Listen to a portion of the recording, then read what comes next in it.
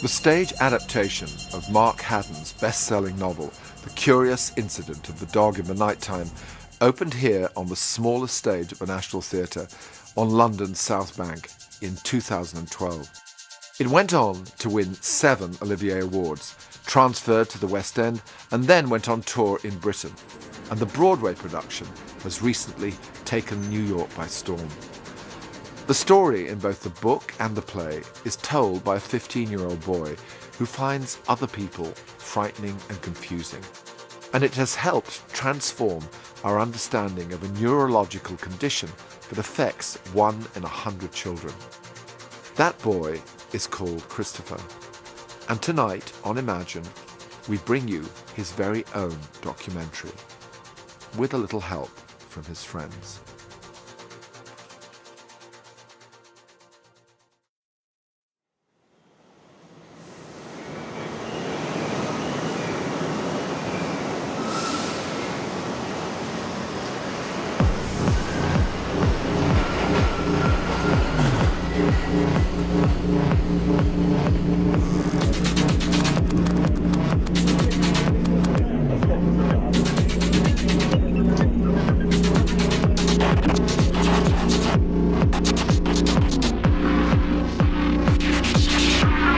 Somebody that he's trusted all his life has suddenly become untrustworthy.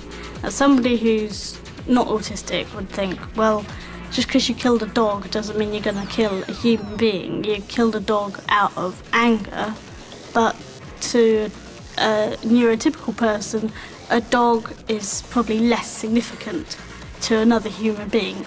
But somebody on the autistic spectrum wouldn't make that interpretation. It was just like, well, you killed a dog so you could kill a person.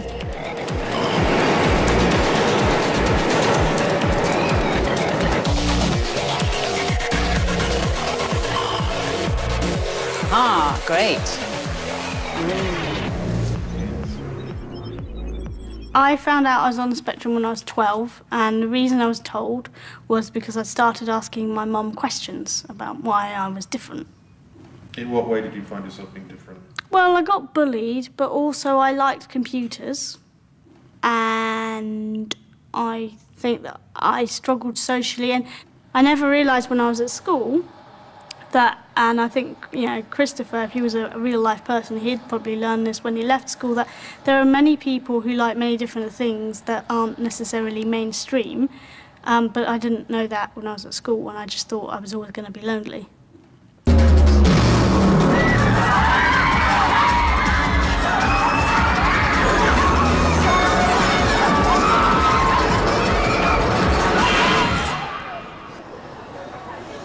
It was 7 minutes after midnight. The dog was lying on the grass in the middle of the lawn in front of Mrs. Shear's house. Its eyes were closed. It looked as if it was running on its side, the way dogs run when they think they are chasing a cat in a dream. But the dog was not running or asleep. The dog was dead. What the fuck have you done to my dog? There was a garden fork sticking out of the dog. The dog was called Wellington. So I began with this picture of a dog with a fork through it. No real idea of where that came from, except that I have quite a black sense of humour. And I thought there's something absolutely hilarious about it. I mean, it's never funny on stage. But in my mind, I thought there was something really blackly funny about that. But to make it funny, you had to tell the story in a certain way. And that was the genesis of Christopher. My name is Christopher John Francis Boone. I live at 36 Randolph Street, Swindon, Wiltshire. I know all the countries of the world and the capital cities, and every prime number up to 7,507.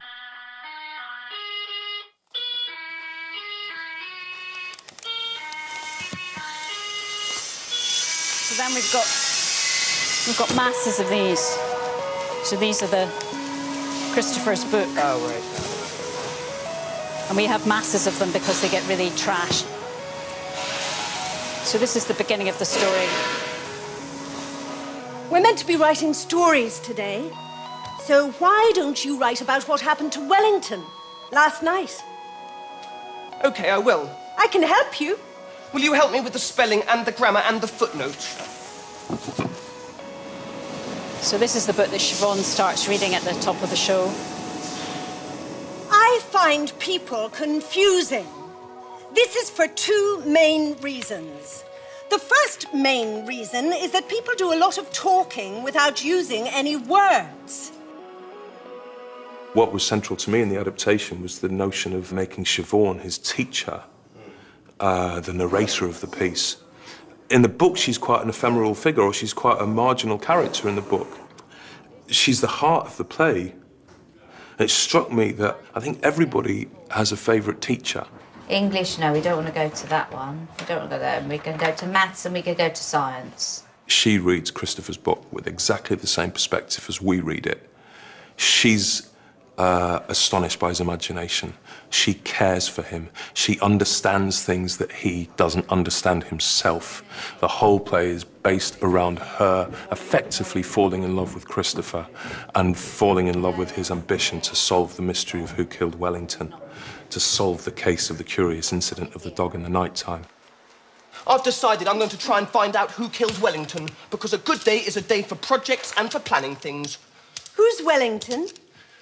Wellington is a dog that used to belong to my neighbour, Mrs. Shears, but he is dead now because somebody killed him by putting a garden fork through him. And I found him. Then a policeman came and thought I'd killed him, but I hadn't. Then he tried to touch me, so I hit him. Then I had to go to the police station. Gosh. I'm going to find out who really killed Wellington and make it a project.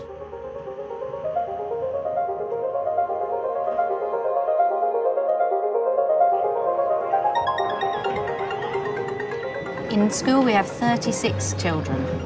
Our smallest class is 3, and our largest class is 6. Well, actually, we've had a new body, so it's 7, but we try and keep about 6. So they're very small, but our kids are very complex young people. No, I think it's... Kids get I breaks. like it when Adam and Martin come here. Do you? Yeah. What are you doing at the moment, Ruben? No? I just like to feel that. Yeah, but you can't. Why? Ask. Can I feel that? Yeah. Oh, it feels like cat fur a bit. Doesn't it, Adam? It feels like... What do you think it is? You could ask, couldn't you? What's it feel? What is that fur? What is that? I think it's fake fur. Oh, but does it look like cat fur? Ask, what, do you know what it is? Fake fur, you said. Ruben, do you know what that is? What's it for? What's that for? Microphone. Really? Mm. Hello? Hello? Hello? Hello? Hello? Hello? Hello?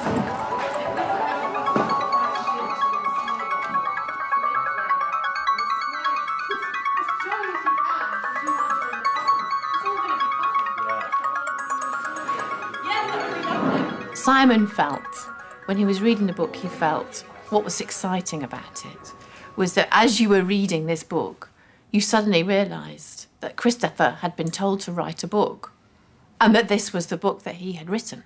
So you were reading his words. And so that's what he wanted to do with the stage adaptation, that then it was a play. And oh, we're watching the play that he'd written from the book that he'd written. Christopher, I want to ask you something. I was wondering if you'd like to make a play out of your book.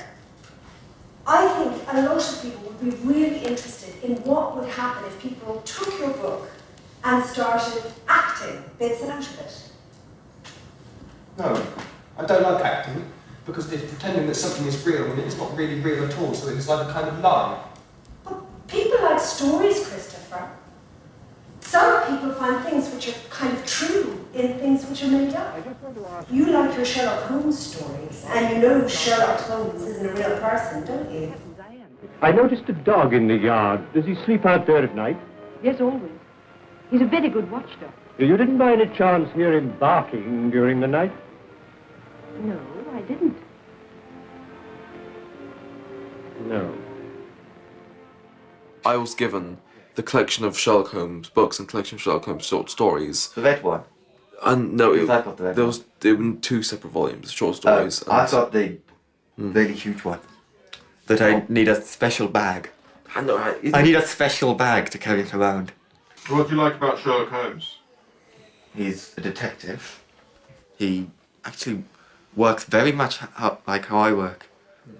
I don't leap to conclusions if they don't have enough evidence.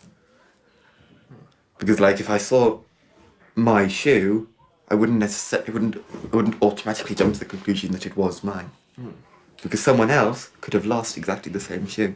And also because loads of like television versions of Sherlock seem very autistic. Do you think in the books that he seems a bit autistic? Yeah. Although annoyingly they hadn't actually discovered autism by that point. So it's impossible to actually tell if he would have been diagnosed as autistic. Any other point to which you want to draw my attention? Well, to the curious incident of the dog in the night time. The dog was perfectly quiet in the night? No, that was the curious incident. Oh.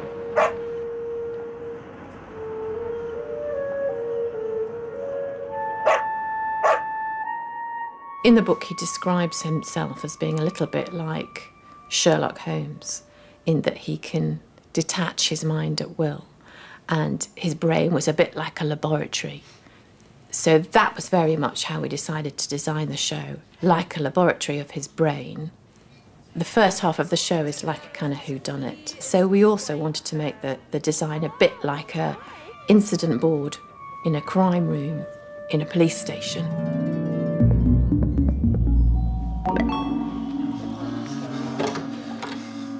Can I help you? Do you know who killed Wellington? Who the fuck is Wellington? Mrs. Shear's dog. Someone killed her dog? With a fork. Red. I'm going to make this one like a whole block colour. Well, maybe Christopher wants to be a detective to try and make the world make sense to him, or to try and understand it, or try and solve the problems around him. But you'd probably like me to paint something specific, wouldn't you? Like something a bit more like kind of figurative. Not necessarily. Because these paintings aren't about anything in particular. I'm kind of like, it is a little bit weird painting when you know that you've got you and Martin standing in a corner. That is a little bit weird. Christopher is making logical assumptions about the world around him, and the world is illogical. The world doesn't make sense. And that's a big problem for people on the spectrum, understanding that the world doesn't make sense.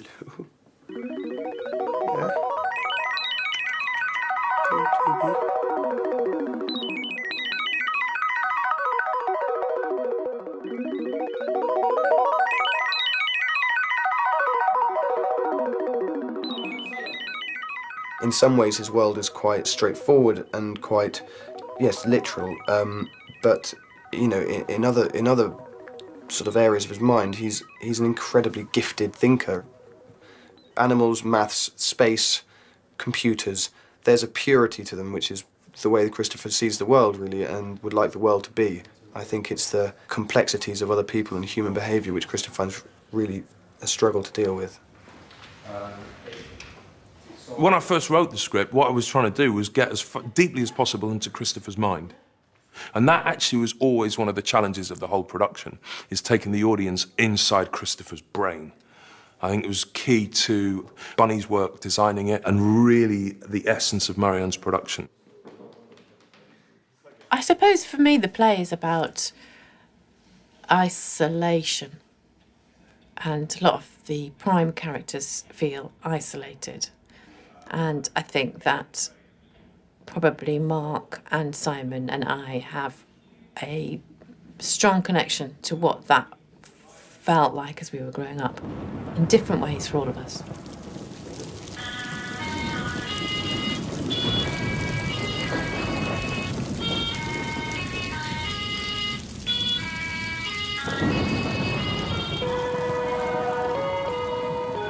I like looking at the rain. I like it because it makes me think how all the water in the world is connected. Does it? This water, this rain, has evaporated, actually, from somewhere like maybe the Gulf of Mexico, maybe, or Baffin Bay, and now it is falling in front of the house, and then it will drain into the gutter, and then it will flow to a sewage station where it will be cleaned, and then it will go into a river, and then it will go back into the ocean again.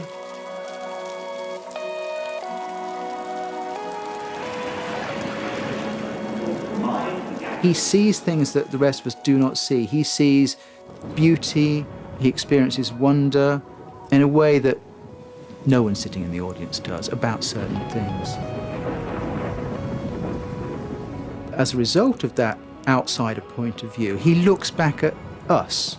And one of the experiences of reading the book, and hopefully one of the experiences of watching the play, you start to realise how odd we are and how odd our way of life is. And you only have to take a few steps outside the boundary of normality to think, we are very odd indeed, all of us. Hello. Are you filming us, sir? Why? I don't always do what I'm told. Why?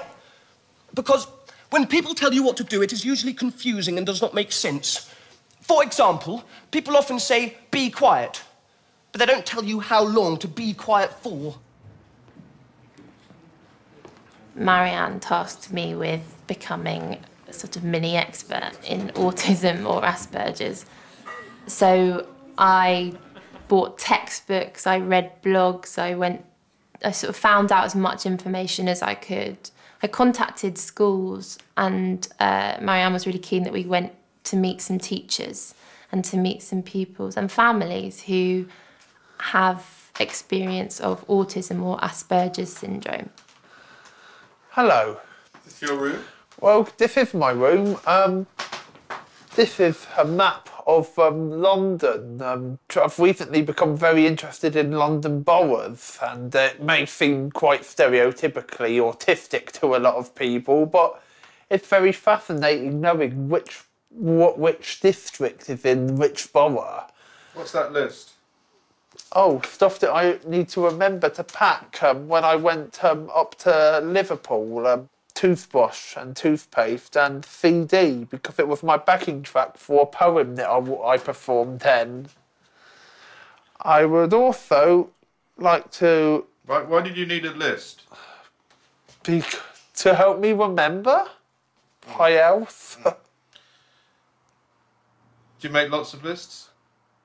Yeah, quite a lot. Well, actually, it's my mum that makes them, if I'm honest. I went to a lot of different schools for autistic people, and one of the things which always stayed with me, which I think one of the teachers told me, which was that it's like the water in the bath is always kind of spilling, it's always about to spill in sort of someone like Christopher. And so at any moment he's trying desperately to hold on to the bath water, and it's always about to spill out because the world is so random to him, and everything that's not planned and everything that's not expected for him is scary.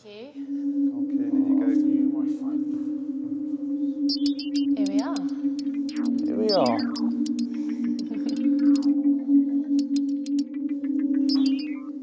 But when we first did the workshop in here, that was 4 years ago. This is in this room, isn't it? Yeah. Chris was being picked up in the bar. No, it looked much better when I saw it in the play, and you were, I kind of can understand why they left the bath bit out. I nicked little things off you. You know this, I've told you this before, but... Borrowed would be, I would rather put. You what? Borrowed for me, I would say. Borrowed, yeah, I didn't steal, they're still yours. But I borrowed some of the little things which I thought, that thing. This. Can you explain that to us? Flick this round. I can, yes. It's basically, I'm in my own world. I'm playing a sort of accounting game in my head. I'm making somebody older, or making them younger, or basically I'm counting from one extreme to another, like thinking of a word that's not offensive and thinking of the worst word, or vice versa, making it cleaner or dirtier, or, you know... Does it make you feel calmer? What's it called? It's called daydreaming, really, it is. It's something that I do when I'm daydreaming. In the play, I think, for me, it became something when I was very anxious and stressed. When I'm anxious and stressed, I usually make noises, I do. Right. Yeah. Well, Christopher makes noises, he groans. The noises were great. I could totally see myself in you when you were performing. We had read about it in books, we'd seen documentaries, but to meet someone who could really... Well, you're hearing it from the horse's mouth. Exactly. And you know, I'm using a metaphor there, you know. When I was young, if I had heard somebody say that about 20 or 15 years ago, I'd say, a horse's mouth? Horses don't talk. What? Nay? What does that mean to people? The second main reason I find people confusing is that people often talk using metaphors. The word metaphor means carrying something from one place to another. And it is when you describe something by using a word for something that it isn't. This means that the word metaphor is a metaphor.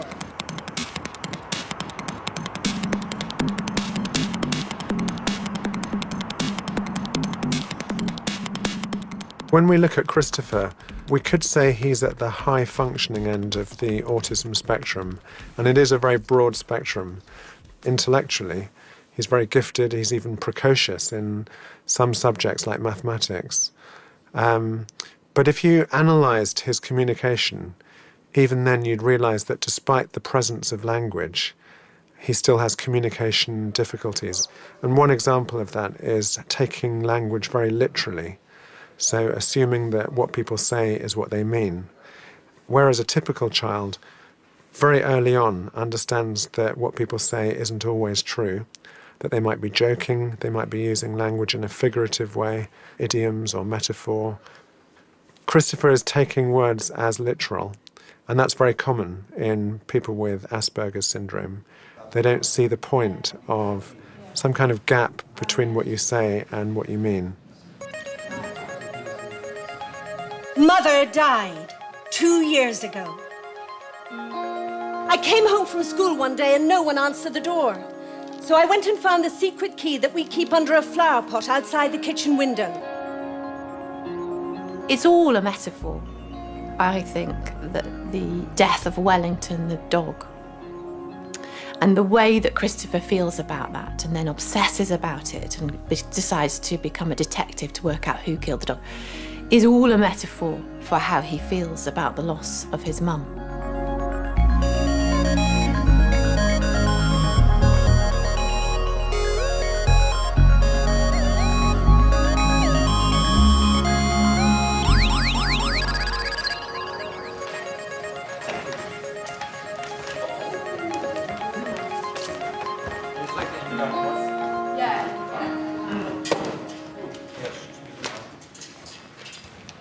What was your mother like?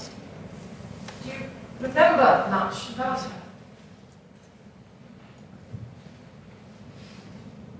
I remember the 20th of July 2008. I was 9 years old. It was a Saturday. We were on holiday in Cornwall, on the beach in a place called Polperro. The next Manhattan-bound 7 local train will arrive in approximately 2 minutes. I grew up in England from when I was like 7 until I was 18. Went to school there in Devon. But the rest of my life I've been traveling. First 7 years of my life I grew up in a caravan traveling around the United States and Canada and Europe with my family. Obviously not on my own, that would be impressive. This is my first job. So how does it feel? Awesome.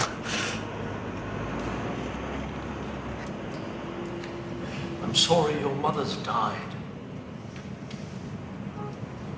She's had a heart attack. It wasn't expected. What kind of heart attack? I don't know what kind of heart attack. Now isn't the moment, Christopher, to be asking questions like It was that. probably an aneurysm. The death of the dog is connected somehow, possibly, well, definitely subconsciously, in Christopher's head, to the death of his mum. If he discovers who killed Wellington, he will then discover the truth about his mum. It's transference of grief. So his mum has died, he hasn't been able to grieve because he doesn't know how to, he doesn't talk about it. The dog is dead and he starts to really properly investigate and mourn that.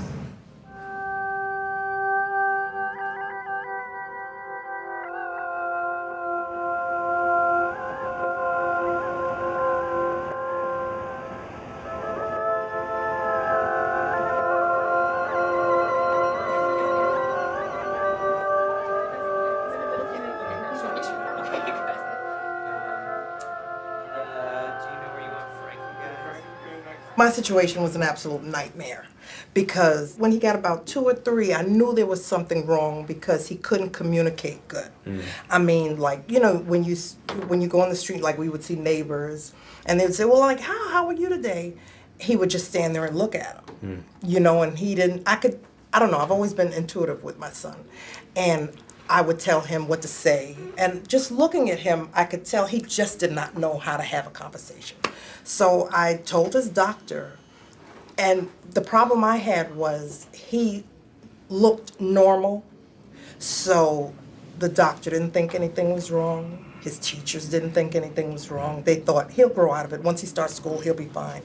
No, that did not happen. I was not able to get a diagnosis until he was 11. Wow. What was his life like in school prior to the diagnosis? Nightmare. It Like, was an what, was he like absolute accused of nightmare. poor behavior? Or? Yes. The teacher locked him out of the classroom. He was bullied, threatened. His life was threatened. And I fought. I had to fight the Board of Ed, and I fought and fought and fought. And finally, I was able to get him in private school. You know, but it's still a struggle. Every day it's a struggle. You know, I'm not going to say it's easy. It's not. What can I say? It's my son, and I'm the best I can, you know.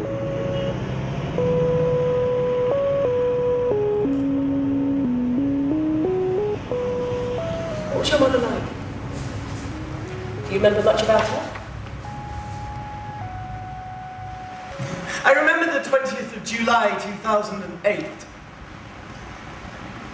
I was 9 years old. It was a Saturday.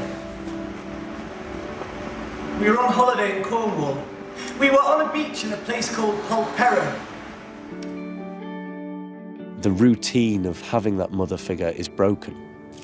And Christopher lives in patterns, in a world of patterns, so he knows that he comes home at this time and he does this at this time. And once the mother figure has disappeared from his life, his routine is shattered. So if he can reconnect to that and form some sort of routine, waking up at this time and going to school and doing these things at this time, then life is perfect. Life is fine because it fits into nice compartmentalised boxes. Green. Sunday, you're going to wake up. Okay. You're going to do what next? Wee brush your teeth. Get dressed. Have breakfast. What do you want for breakfast? Cream toast. For breakfast? And honey toast. Okay. When you are on the autistic spectrum, routines can be very important because if you have difficulties with social imagination, if you find it difficult to know what's going to happen next, then having a routine is really comforting because you don't have to worry about anything unexpected. Let's do 3 more, Mummy, and then we'll be done. Okay. People on the autistic spectrum often have difficulties with flexibility of thought. It's as if you're a train on a train track and you're going along a single train track and suddenly a huge brick wall has appeared in front of you and you can't go backwards. All you can do is smash into this wall and you can't go any further. Whereas a neurotypical person would see lots of different routes that one could take instead so that you could go round the wall and then you could just carry on. But that's not the way that many autistic people are able to think. How do you like it? Just white, thanks. Okay. Yeah, same, please. Routine, you know, the basics of what's happening when, how, with whom are kind of, you know, they are... It's at the centre of his everything. It's the fear of the unknown. Yeah. It's terrifying for him. At 2.5, this is 2.5, when I would pick him up from nursery, it was a 10-minute drive home. And one day I turned left, I just went on a different route instead of turning right. Yeah. And he started screaming. From a quiet car to screaming his little heart out. And I worked out quite soon after, once I knew about autism, that's what it was. Because you just he deviated. He must have been taking a kind of photographic image in head of the roads and memorising it to kind of comfort himself. And I didn't go that way. And he just couldn't handle it. He eventually got diagnosed when he was 3 and 4 months or something. There was a relief that there is a specific condition this boy's got, and there's a reason for all the behaviours that we couldn't. It wasn't me not weaning him properly. Yeah. Why? He was fussy with food. You know, Yeah. there was a lot of guilt that why is he like that? And Did then- I not engage with him properly? Did I not do that? You know, constantly going on websites about what's meant to happen next. Oh God, I didn't do that. Is it my fault? What would he like then? Oh, he'd like to go on a bus to somewhere Go on he a knows. bus. So if I say, let's go on a bus, it'll be great. Let's go on the 82 to Victoria. And he'll know every stop from Finchley. It takes 3 hours. So what do you mean he knows everything? He knows the name of the Yeah, stop of each and the stop. number? Yeah, and the number and the sounds. And, You'll hear him at bedtime reciting back. The next stop is Victoria Park. Buses and trains are everything because he can control the stimulation of the sounds, the roads. He knows what stops. He loves light. Lampposts is his current passion.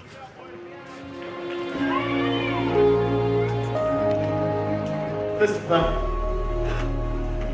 do you understand that I love you?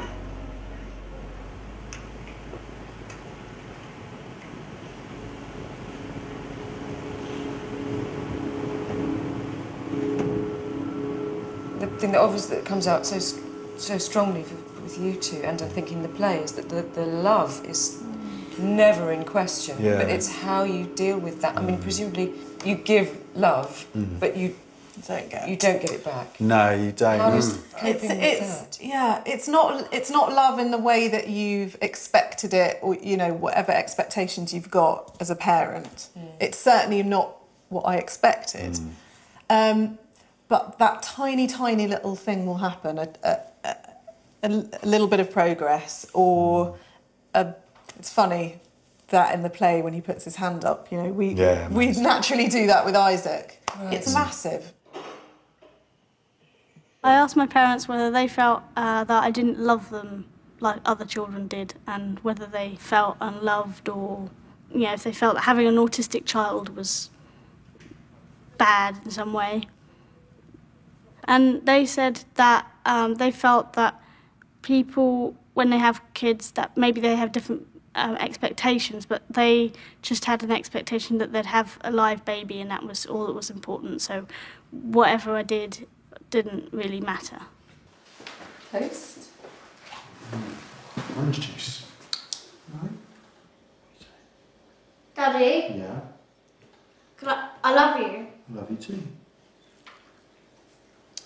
Nice. I love you. Do you know what? When we saw the chickens, a king, was it a daddy or a mummy?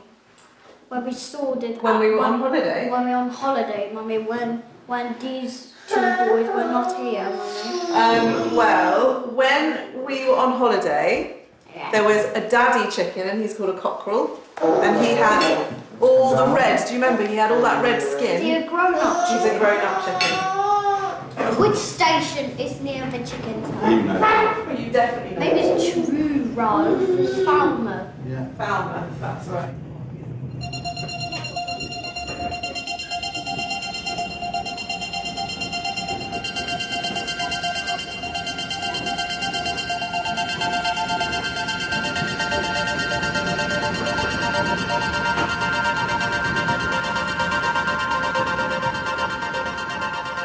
So we're on the train to Connecticut, Milford, Connecticut, to visit the set where that's being built.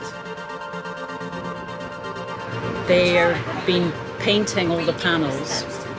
So today I need to check some of the paint finish on the panels, because last time I was there it was a little bit shiny. And then they're raising them up because they're going to start doing all the wiring into the back of them, so that all the LEDs and the pixels and everything get put into all of that, so the whole kit can come into the theatre ready wired and finished, and that's the that's the idea anyway.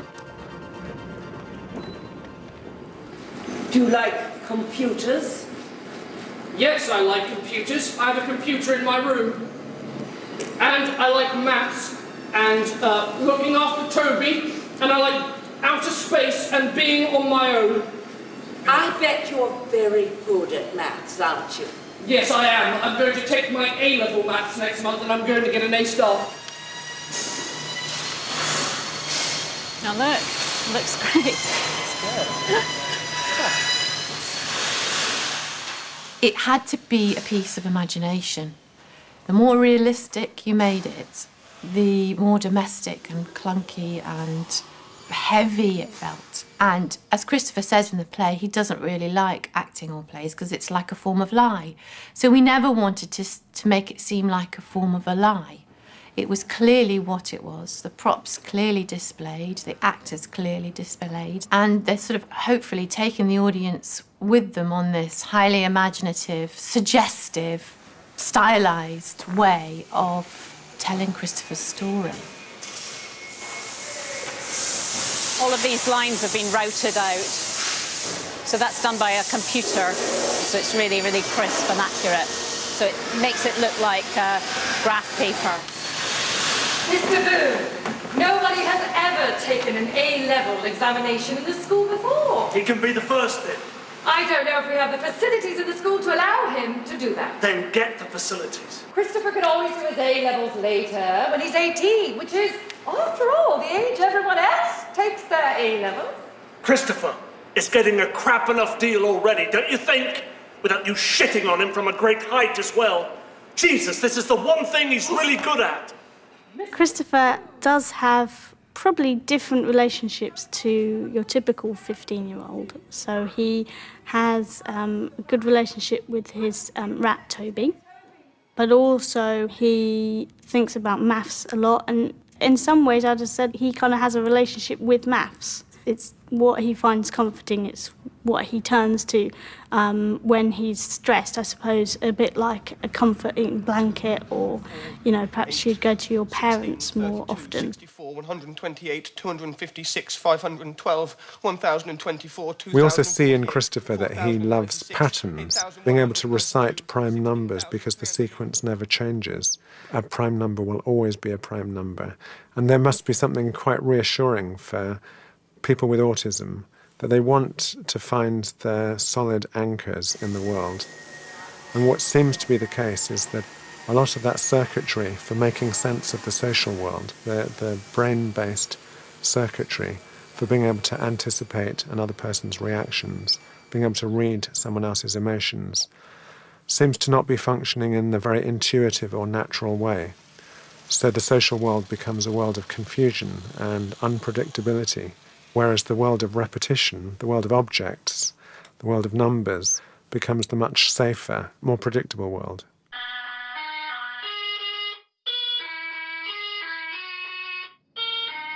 I think I would make a very good astronaut. To be a good astronaut, you have to be intelligent, and I'm intelligent. You also have to understand how machines work, and I'm good at understanding how machines work. You also have to be someone who would like being on their own in a tiny spacecraft, thousands and thousands of miles from the surface of the Earth, and not panic or get claustrophobia or homesick or insane. And I really like little spaces, so long as there is no one else in them with me.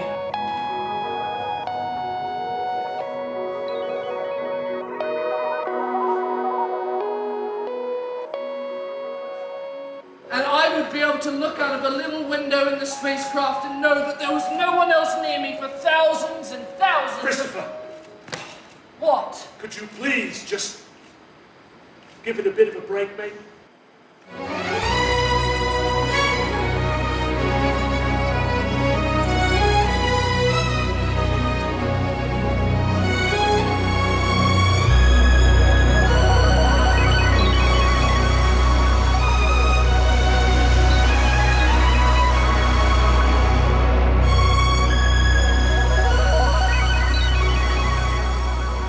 When I'm in the middle of my thing, I get absolutely livid when my mother calls me and interrupts me. I always snap at her and say, "What?" But they're in their zone. But I need to remember she's not trying to be a pain either the same way parents are trying to think the same way about us. Goes hand in hand. Yeah, and that's partly just families, right? It's And pretty much He can tell you anywhere you want to get in the, he's memorized every bus stop in Manhattan. I mean, if you want to know there's a stop on the north side or which side or in the between the block, he can tell you. And I call that superhuman power. You know, I don't think that's... I would like that I don't power. think it's weird. I don't think it's a quirk. I think it's awesome. Yeah. And I think it It's a separates strength them and a from the strength. neurotypical. Yes. I For think example, it's awesome. if you want to get from here to, let's say, to Inwood, 207th Street, take the 20, God knows when it'll come. But the train, I strongly suggest take the A train because it's express. Just take that straight up. Really? Straight up. See, the way I've been able to cope with him and to help him is to try to always look through his eyes. You know what I mean? Even though I can't, but I know my son better than anyone. And when I get frustrated with him, I must always remember how he sees things. And that helps me to have patience with him.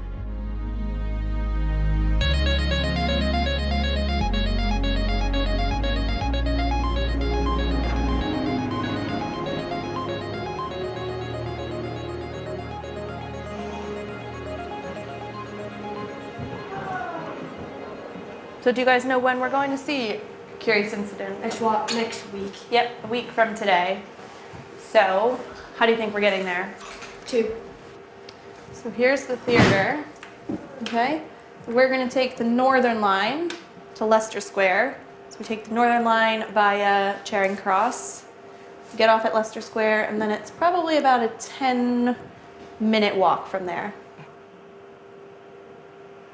When you meet people with autism, I think one thing you're struck by is how individual they are, that they're thinking in a very fresh way and that they know what matters to them and they pursue their interests with enormous passion. And, you know, one possibility is that for a typical child, they're trying to align their beliefs and their thoughts with other people, that part of being a typical child is conformism. Someone with autism, that might not be important. They have their own curiosity about what intrigues them. They like to pursue it in enormous detail and depth, so-called obsessions. But it also means that they're spotting things that other people are missing. So they're asking very refreshing, very novel questions. It gives them, if you like, an originality in how they think and how they see the world. In some ways, people with autism are the ultimate anarchists. Yeah, no shot. Good kid.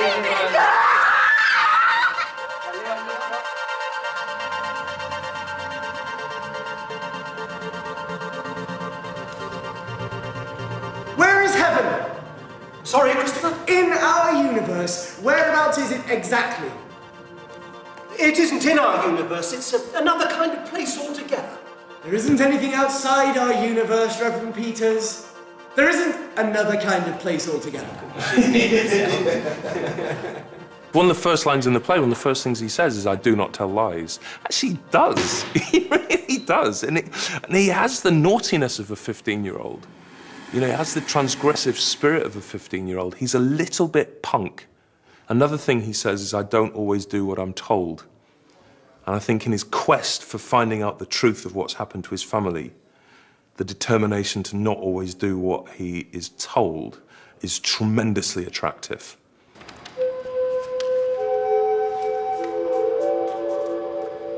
And that is when I saw the envelope. It was an envelope addressed to me. I picked it up. It had never been opened. It said, Christopher Boone, 36 Randolph Street, Swindon, Wiltshire. And then I saw there were lots of envelopes and they were all addressed to me, and this was interesting and confusing. And then I saw how the words Christopher and Swindon were written. I only know 3 people who do little circles instead of dots over the letter I, and one of them is Siobhan, and one of them was Mr. Loxley, who used to teach at the school, and one of them was Mother. either of you guys read the book? You have, Alex. Oh, really? Did you like it? Do you remember what the story was about? A 15-year-old boy who got tricked as by his dad, whose mother was dead, but she wasn't. And then I looked at the front of the envelope and I saw there was a postmark and there was a date on the postmark, which meant the letter had been posted on the 16th of October, 2011. Which was 18 months after Mother had died. When I started writing my book, there was one mystery to solve. Now, there were two.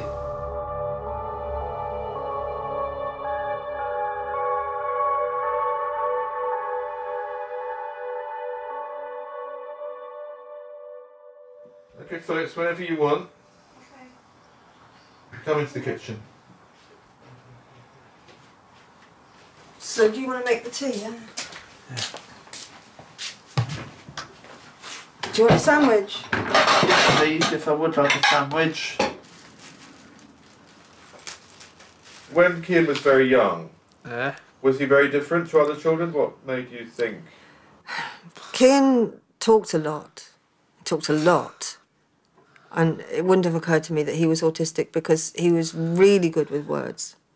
And he just seemed very bright.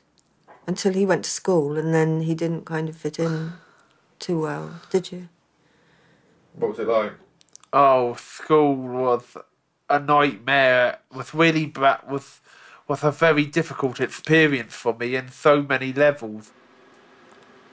He was quite, I wouldn't say normal, but I didn't really have any worries at home. It seemed to be at school that all these problems were coming out because at home, Kim was pretty okay, much bit more relaxed. I remember being difficult at home, I do. Yeah, a little bit, but, you know, when they're your first child, you don't know what to expect anyway. So, no, I didn't think there was anything wrong with Kim. I actually thought he was particularly bright. So it was a little bit of a shock when we did get the diagnosis. Yeah, but I would like to say there is nothing wrong with having autism. It's just an alternative way of being, as I like to say, you know. Just something different rather than something wrong would be a better way of putting it, I think. Yeah, different, not wrong. different. Yeah.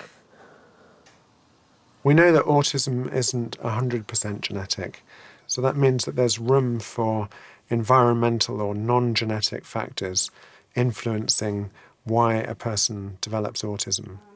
And so that does mean that there might be scope for environmental interventions too. And the question about intervention is actually also a very ethical issue. Do we want to intervene to try to normalise the child's development, or do we want to respect that this is an individual for neurological reasons who's wired very differently, and we should let them be who they are, not trying to change their development, but respect that they are different? I was expecting Connor when Kian was diagnosed. I thought it was highly unlikely that I'd have two children with autism, but they're like chalk and cheese because Kian loves to talk. Oh, yeah. And my brother is non-verbal. So very, very different. Yeah. They do some things the same. Like, yeah. When you get upset, you both... Yeah, self-harming, unfortunately, is... and bite your hands. Oh, God, yeah. Yeah, this is evidence, you know. Connor's got one of them as well. They both do it. Yeah. Like that. Yeah. Why'd you do it? Oh, I can't really explain why. It's not really that simple. It's frustration. It's frustration and anger and hating being different to other people.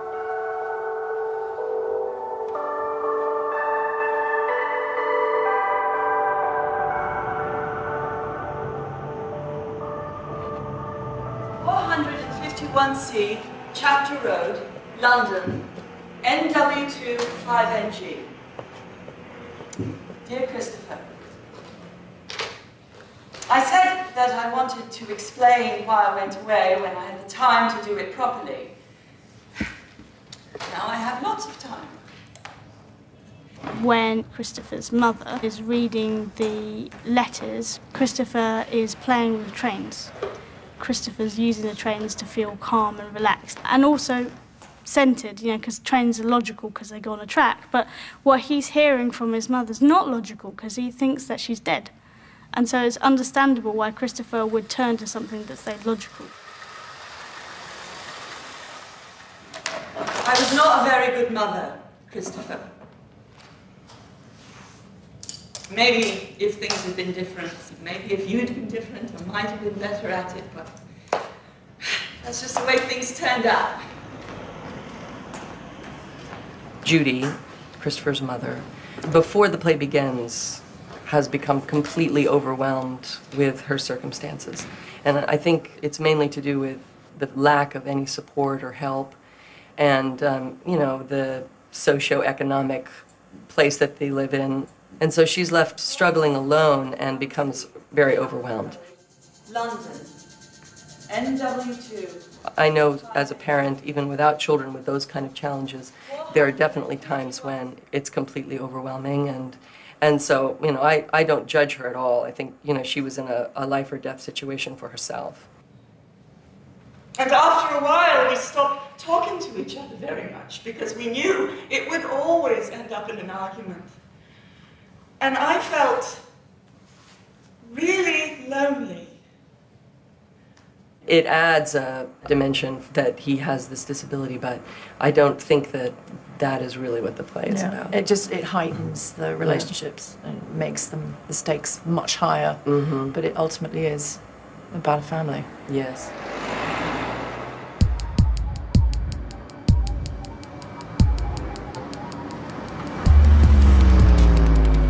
Christopher, what on earth has happened to you? Will you look after Toby for me? But you need somebody to look after Toby, Christopher. I'm going to London. So are you and your father moving house? No. So why are you going to London? I'm going to live with Mother. I thought you told me your mother was dead. I thought she was dead, but she was still alive and Father lied to me and... So are you going to London on your own? I think I am going to do that, yes.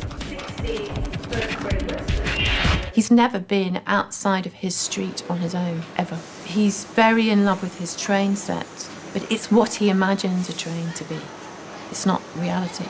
So when he actually does go on his journey, everything he encounters is new and frightening and confusing. It's about all of us encountering things that we find overwhelming and confusing and feeling that fear, but driving through anyway. Western service to London Paddington. What are you doing at the railway station? Oh, I'm going to see Mother. 8 coaches. I want to go to London. Single or return? What does single or return mean? There is one coach E available on this service.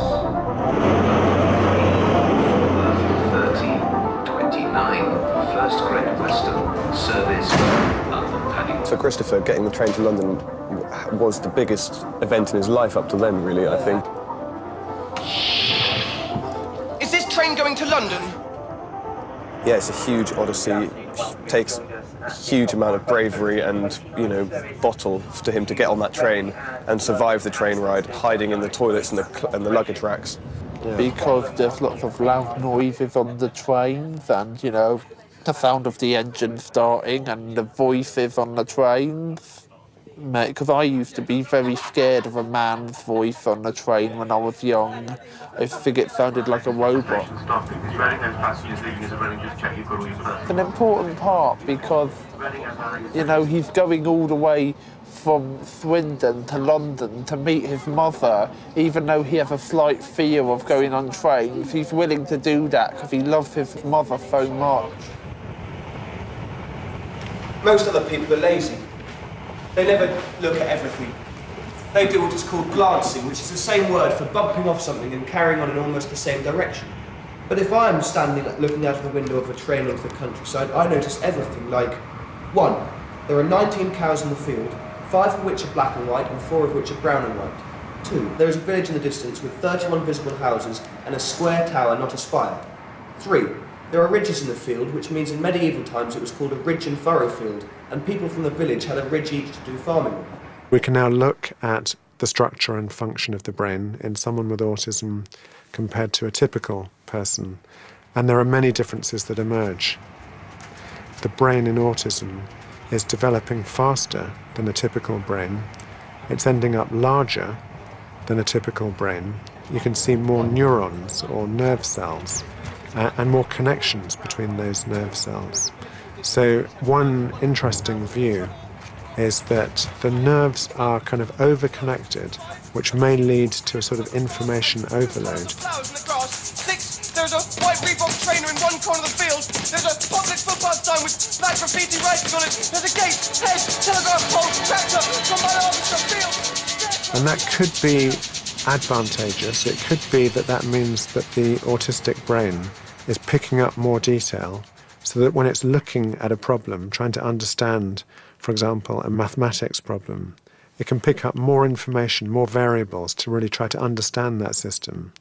But it could also mean that as you're just going on your normal day, you're picking up too much information, every blade of grass, every leaf in the tree. You're not seeing necessarily the big picture. You're zooming in on tiny details, and that could interfere with being able to make an ordinary decision, like what to say in a conversation. You should be arriving into Paddington pretty much on time.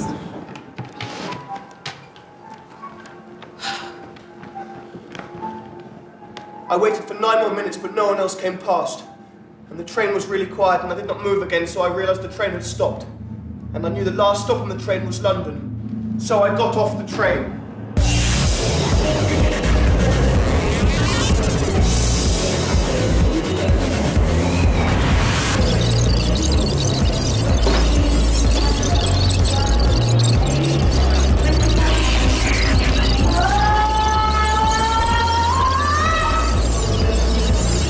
Where is 451C Chapter Road, London, NW2 5NG?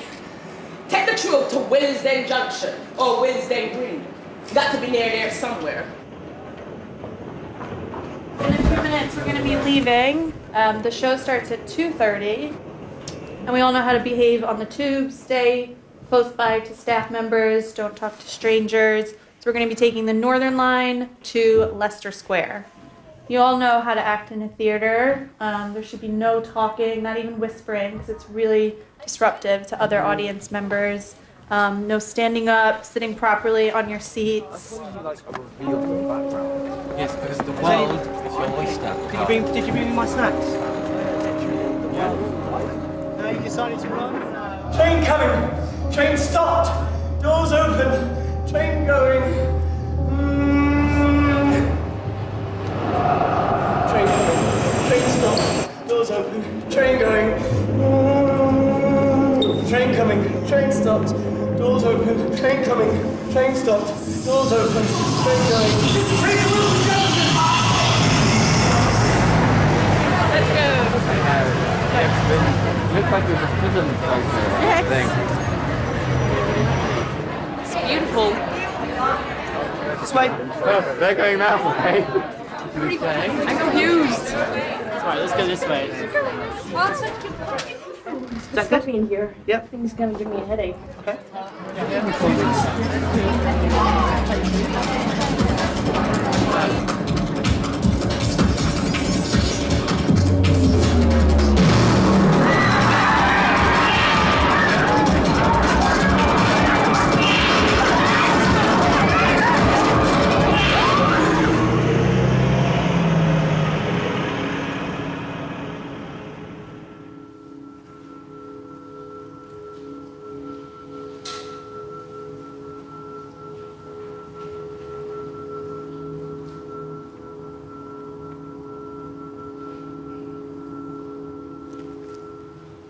I suppose this means Ed's here. Where's your father, Christopher? I think he's in Swindon. Oh, thank God for that. But how did you get here? Came on the train. Oh my God, Christopher. I didn't think I'd ever... Come on, Christopher, let's get you inside and get you dried out.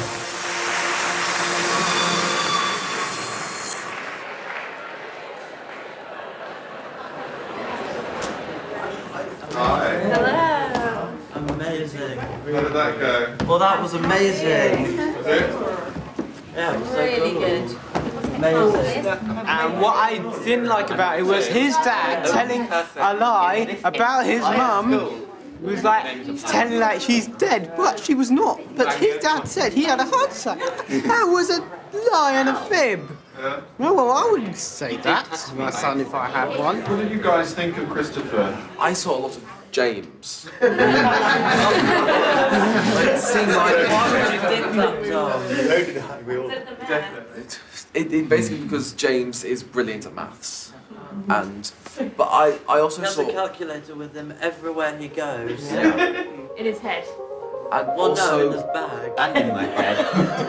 I only use the one in my bag for backup.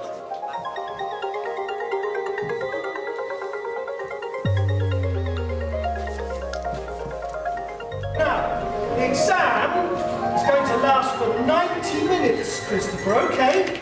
First thing you do, pop your name on the front. Okay, young man? Did you see similarities between yourself and him? Loads. Absolutely loads. As Tom said, it's basically me. yeah, It's basically just me. Showed that a triangle with sides that can be written in the form n squared plus 1, n squared plus... I'm good at maths myself, though. I think I'm quite good at maths. I'm okay at maths. You're tolerable. No, you're good. You're also very good. You are Thank very you, good, Tom. Thank you. It's just I don't really know because you're doing much easier stuff. Yeah, So, foundation. from my perspective, I don't want to be rude or anything, but from my perspective, it's looking like you're really stupid. Yeah. But that's only because I'm so much, You're I'm doing so the so advanced. The higher Papers Yeah. and stuff. You're doing basic algebra. Yeah. I'm doing Advanced. simultaneous and quadratic equations.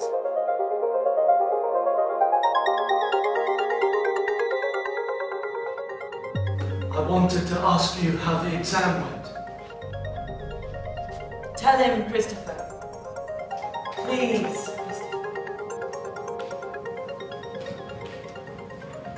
I don't know if I got all the questions right because I was very tired and I hadn't eaten and I couldn't think properly.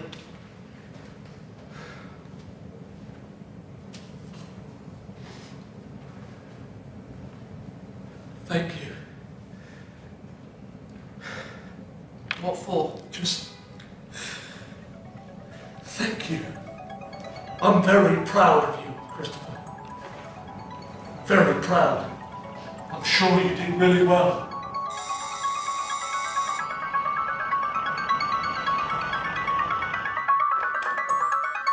Right, Alex, come on in. So, yeah, if you sit there, that's great. I'll come and sit next to you. I wanted to ask you, you've seen the play. I have seen the play. And I wondered whether you identified with any aspects of Christopher's experiences. For example, he loved maths. Yes. And that he was talented at maths. Can you say something a bit about, your... It was something of a sanctuary at me for school, actually. Right. And what is it about numbers for you? Well, it isn't numbers for me. I mean, I'm not good at mental arithmetic. I think for me, it's algebraic structure, and certain proofs can appear beautiful to me. Yeah. And I've done supervisions at Cambridge, and this came up one time, and I was proving some theorem. A standard proof for the student, and I was sort of getting enthusiastic. And because it would just look really beautiful to me, and the student said, I don't think I can appreciate it the way you do.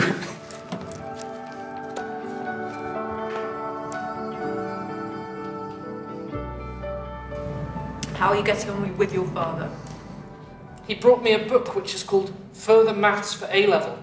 He told Mrs. Gascoigne I was going to take further maths next year. She said, okay. I'm going to pass it and get an A star, and then in 2 years' time I'll take A-level physics and get an A star, and then I'll go to university in another town, and it doesn't have to be in London because I don't like London. And I can have my own flat with a garden and a proper toilet, and I can take Sandy and my books and my computer, and then I'll get a first-class honours degree, and then I will be a scientist.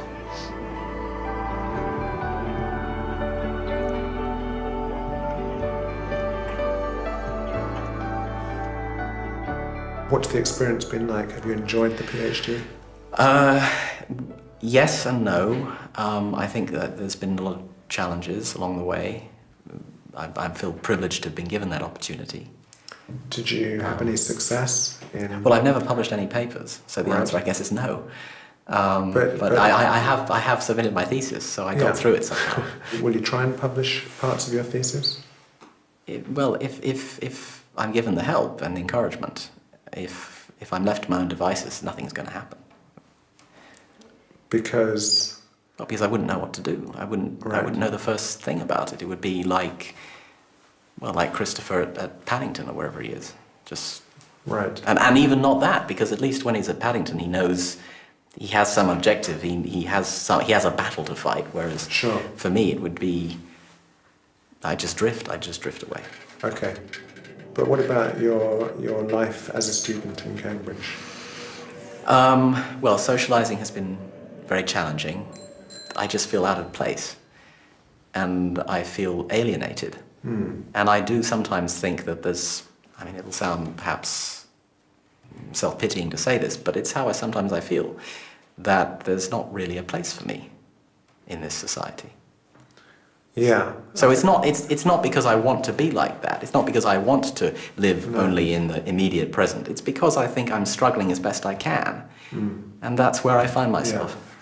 Yeah. Again, maybe paradoxically, getting the diagnosis of Asperger's syndrome, it may help because it puts you into a community. Yeah, very much so. And I've already experienced a little bit of that. Yeah. Yeah, and that although you've had your own unique history, you know, the feelings that you're describing of being something of an outsider to society is something that most people with Asperger's describe.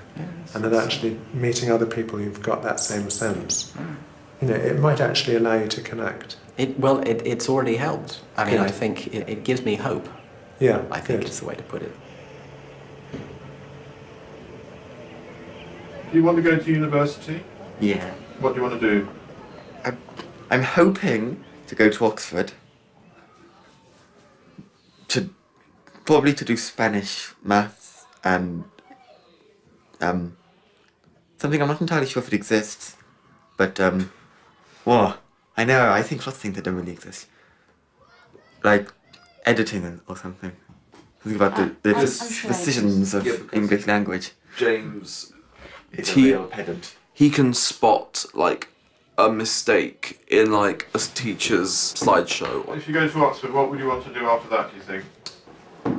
Get a job, Do probably. what? Want to be either a spy or an editor. I know, very different jobs. Very different. Exactly. Spectrum. One's the fallback, but I can't work out which one is going to be the fallback. Hey, Martin. Alright. Have you ever seen Gravity? What lesson I have. are you doing? Is it any good? It's excellent. I've heard it's You remember that basically won bees? acclaim for its visual It's effects and the amazing. performances and the special effects, the music. I'll go and see it, it's really good. Really? Back to my office. You've got quite high achieving kids here, some of them like I James. have. I mean, so kids who are taking exams, I mean, do you think that they might go on to have careers of some kind? They might go to college? I think we can find a career for all of them. We just have to find the right career. And for some of them, it will be a less sociable career. That doesn't mean they won't contribute and give their 100%.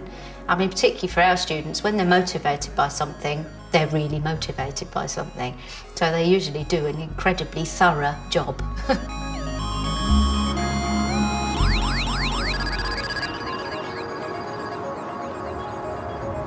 And I can have my own flat with a garden and a proper toilet, and I can take Sandy and my books and my computer, and then I'll get a first-class honours degree, and then I will be a scientist. I can do these things. I hope so. So now what are your ambitions, do you think? Would you want to be an actor? Do you want to, what sort of... I want to be a performer, I do. Would you like to live on your own, for instance? Of course. And my mum, you'd love me to live on my own.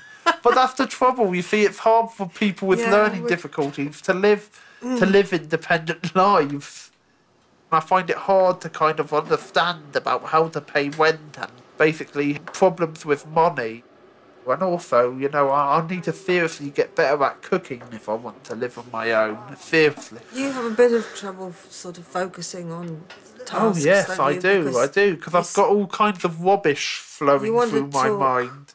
All the time. Oh, I want to talk about some pretty dark stuff, and it's not very. Sometimes you need to, you know, if you're going to cook, you need to focus on what you're doing. You really need talking to about the kind of stuff that most people would not dream of talking to their mum. Yeah, and you know, but it's all to do with being alienated, really, at the end of the day. How do you mean? Oh, just seeing other people with nice, normal lives, living independently, and getting really angry because I'm not having that. Seeing other people have nice romantic relationships and me struggling to have one. Me basically not having one. That's one thing that makes me angry. Yeah. I can do these things. I can. Because I went to London on my own. And I found my mother. I was brave. You were. And I wrote a book. I know. I read it. You turned it into a play. Yes. Does that mean I can do anything, do you think? Does that mean I can do anything, Siobhan? Does that mean I can do anything, Siobhan? Does that mean I can do anything?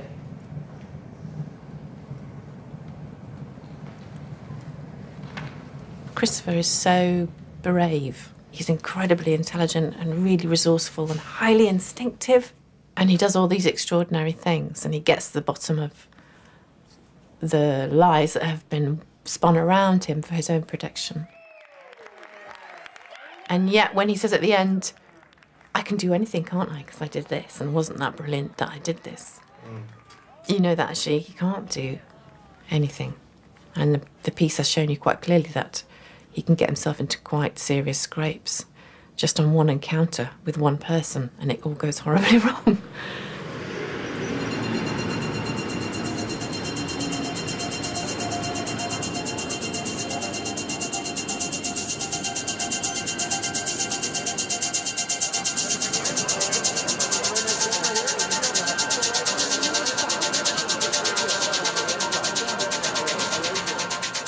Is this your first play on Broadway? Yeah, yeah.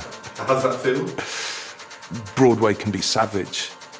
The apocryphal stories of plays closing within 48 hours, and you just don't know. You just don't know. But I kind of love that element of risk. If I'm really honest, I think that's quite exciting. Good evening, everybody. Hello. Hello. Hello. How's it been going?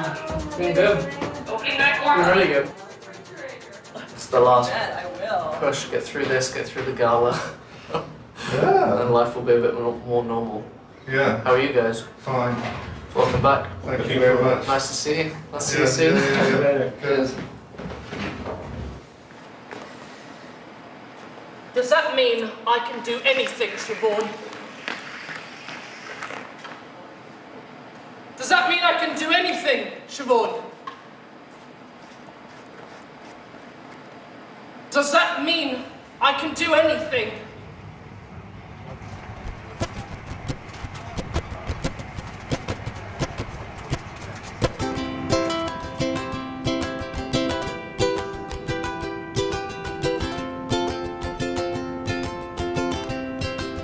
This play is about a young person who is different and who is misunderstood, and I would just want to dedicate this to any young person out there who feels misunderstood or who feels different, and answer that question at the end of the play for you.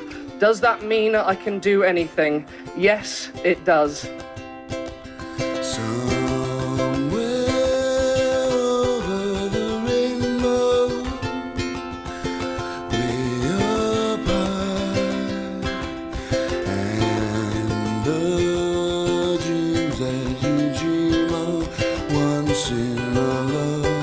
over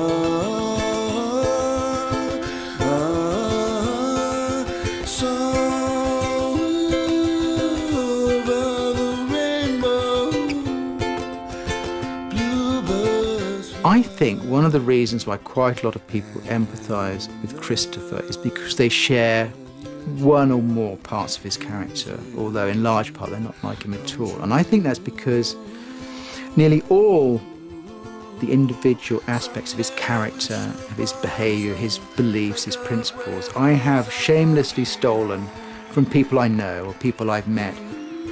He's not that different from everyone else. I always say that choose any other human being at random in the world and you will have 99% of your humanity in common with them.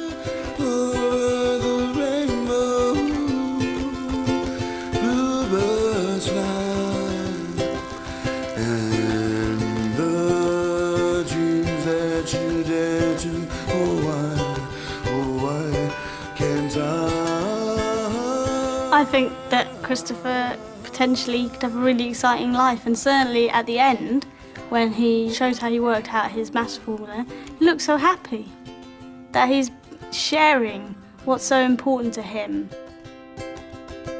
And it's nice from an audience perspective to think, well, maybe the neurotypical people, non-autistic people, are going to understand now why things are so important to people on the autistic spectrum, and rather than sort of mock people, which sometimes happens, and bully people, actually they've got something to offer in the world. And I think that, you know, at the end where Christopher says that he could do anything, I think that sums it up really well, because he could do anything, and it's just about the people around him supporting him.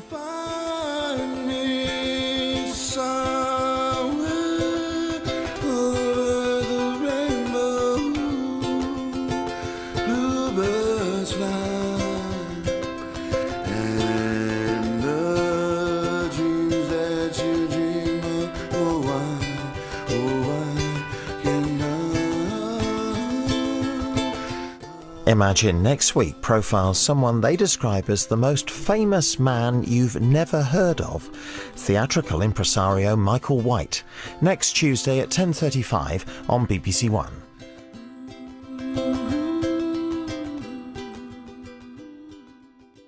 A little bit of progress, or it's funny that in the play when he puts his hand up, you know, we naturally do that with Isaac. Right. It's massive. I asked my parents whether they felt that I didn't love them like other children did, and whether they felt unloved, or, you know, if they felt that having an autistic child was bad in some way. And they said that they felt that people, when they have kids, that maybe they have different expectations, but they just had an expectation that they'd have a live baby, and that was all that was important. So whatever I did didn't really matter. Toast? Orange juice. Right. Daddy? Yeah? I love you. I love you too. Nice, I love you. Do you know what? When we saw the chickens, a king, was it a daddy or a mummy? When we saw it... When we were on holiday? When we were on holiday, Mummy, when these two boys were not here, Mummy. Well, when we were on holiday, there was a daddy chicken, and he's called a cockerel, and he had all the red. Do you remember? He had all that red skin. Is he a grown-up chicken? He's a grown-up chicken. Which station is near the chicken town? You know. You definitely know. Maybe it's True Road. It's Falmouth. Yeah. Falmouth, that's right.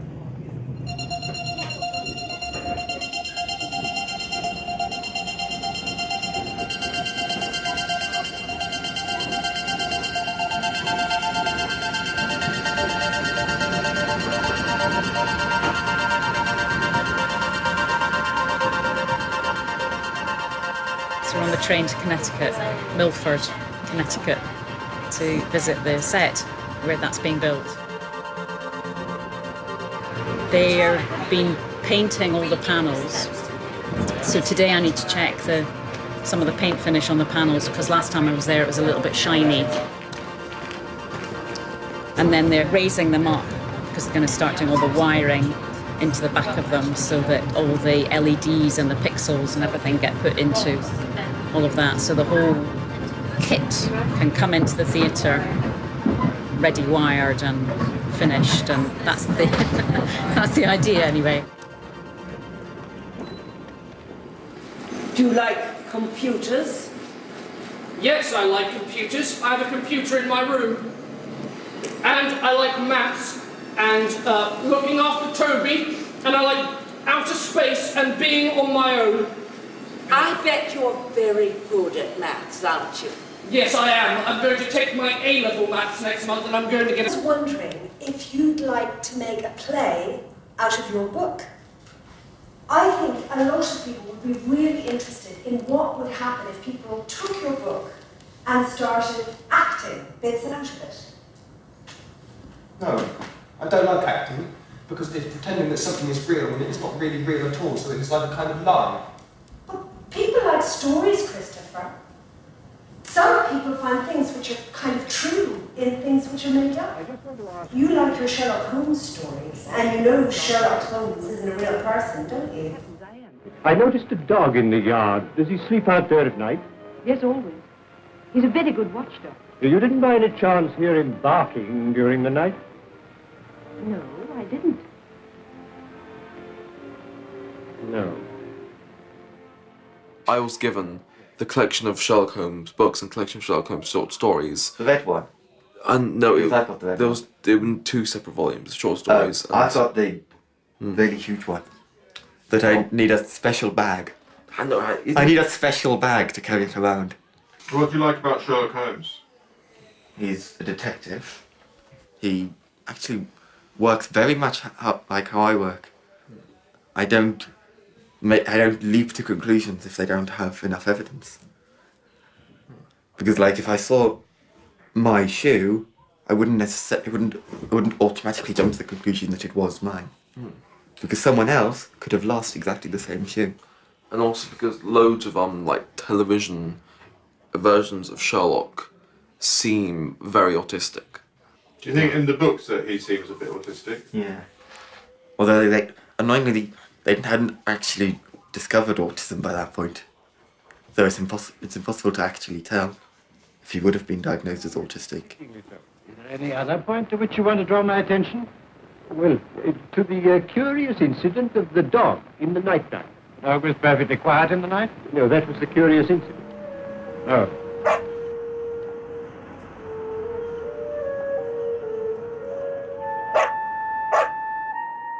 In the book, he describes himself as being a little bit like Sherlock Holmes, in that he can detach his mind at will, and his brain was a bit like a laboratory. So that was very much how we decided to design the show, like a laboratory of his brain. The first half of the show is like a kind of whodunit. So we also wanted to make the design a bit like a incident board in a crime room in a police station.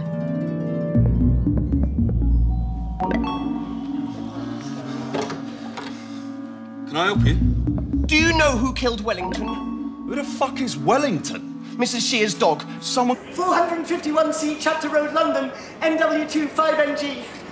Take the tube to Willesden Junction or Willesden Green. Got to be near there somewhere. In a few minutes, we're going to be leaving. The show starts at 2:30, and we all know how to behave on the tube. Stay close by to staff members. Don't talk to strangers. So we're going to be taking the Northern Line to Leicester Square. You all know how to act in a theater. There should be no talking, not even whispering, because it's really disruptive to other audience members. No standing up, sitting properly on your seats. Yes, because the world is your oyster. Did you bring me my snacks? Yeah. Now you decided to run? Train coming! Train stopped! Doors open! Train going! Train coming! Train stopped! Doors open! Train going! Train coming! Train stopped! Doors open! Train coming! Train stopped! Doors open! Train going! Train Let's go! Looks like there's a prison thing. It's beautiful. This way. They're going that way. I'm confused. Right, let's go this way. Just got me in here. Yep. I think it's gonna give me a headache. Okay.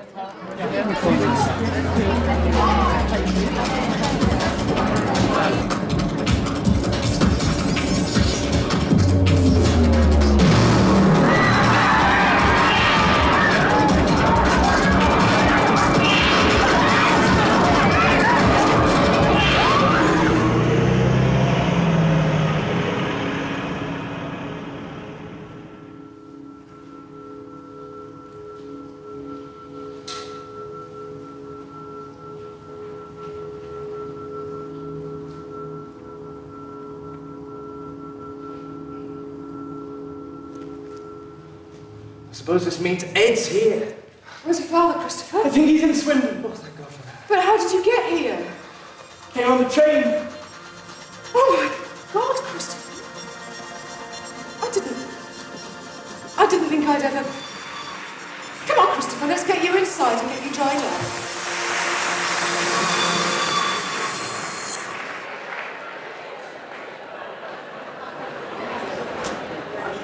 Hi. Hello. Amazing. How did that go? Well, that was amazing. Was it? Yeah, it was so Really good.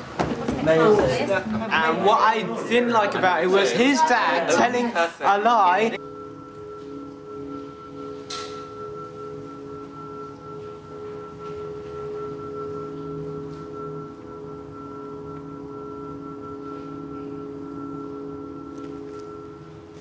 I suppose this means Ed's here. Where's your father, Christopher? I think he's in Swindon. Oh, thank God for that. But how did you get here? Came on the train. Oh my God, Christopher. I didn't think I'd ever... Come on, Christopher, let's get you inside and get you dried out.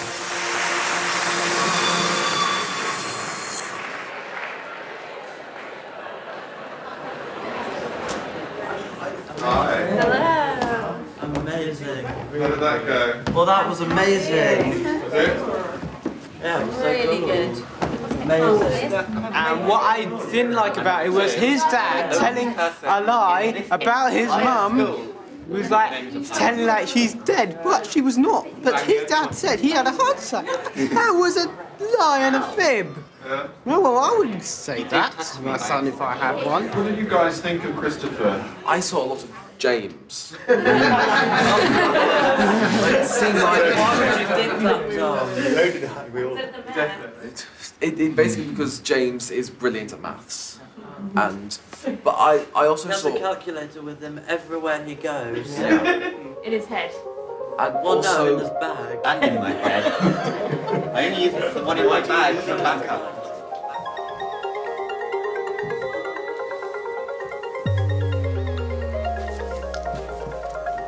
Now, the exam is going to last for 90 minutes, Christopher, okay? First thing you do, pop your name on the front. Okay, young man? Did you see similarities between yourself and him? Loads. Absolutely loads. As Tom said, it's basically me. Yeah, It's basically just me. Show that a triangle with sides that can be written in the form n squared plus 1, n squared plus... I'm good at maths myself, though. I think I'm quite good at maths.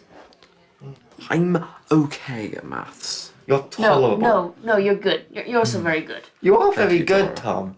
Thank you. It's just I don't really know because you're doing much easier stuff. Yeah, So, foundation. from my perspective, I don't want to be rude or anything, but from my perspective, it's looking like you're really stupid. Yeah. But that's only because I'm so much, You're I'm the, so higher, advanced. The higher papers Yeah. and stuff. You're doing basic algebra. Yeah. I'm doing Advanced. simultaneous and quadratic equations.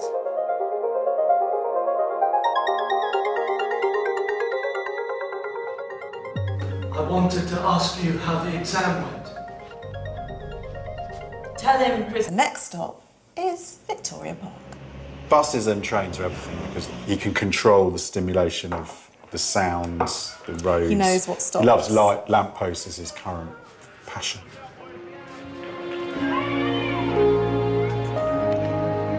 Christopher, do you understand that I love you?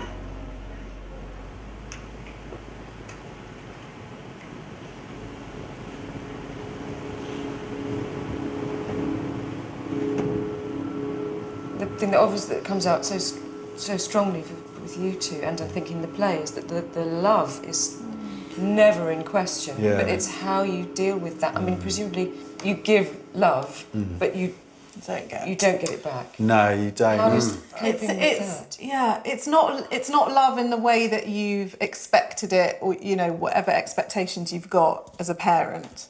It's certainly not what I expected.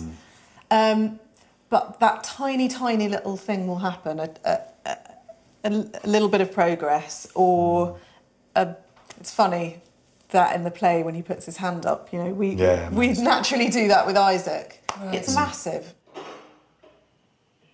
I asked my parents whether they felt that I didn't love them like other children did, and whether they felt unloved, or if they felt that having an autistic child was bad in some way.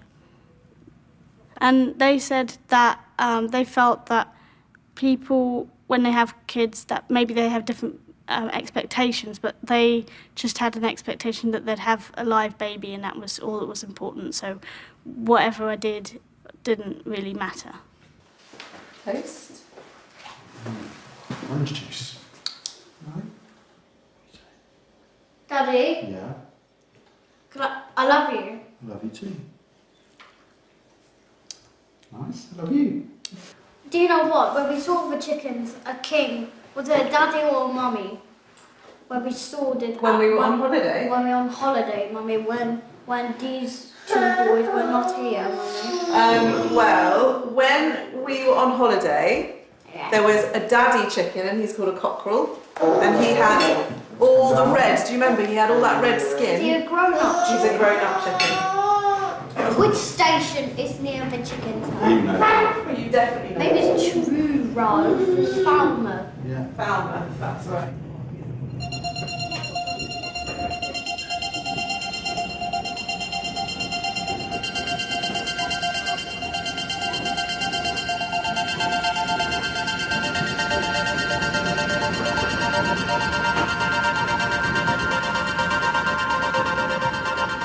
And that was the genesis of Christopher. My name is Christopher John Francis Boone. I live at 36 Randolph Street, Swindon, Wiltshire. I know all the countries of the world and the capital cities, and every prime number up to 7,507.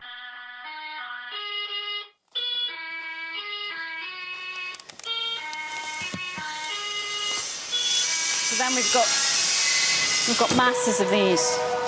So these are the Christopher's book. Oh, right. And we have masses of them because they get really trashed. So this is the beginning of the story. We're meant to be writing stories today. So why don't you write about what happened to Wellington last night? OK, I will. I can help you. Will you help me with the spelling and the grammar and the footnotes? So this is the book that Siobhan starts reading at the top of the show. I find people confusing. This is for two main reasons. The first main reason is that people do a lot of talking without using any words. What was central to me in the adaptation was the notion of making Siobhan his teacher, the narrator of the piece. In the book, she's quite an ephemeral figure, or she's quite a marginal character in the book. She's the heart of the play. It struck me that I think everybody has a favourite teacher. English, no, we don't want to go to that one. We don't want to go there. We can go to maths and we can go to science. She reads Christopher's book with exactly the same perspective as we read it. She's astonished by his imagination.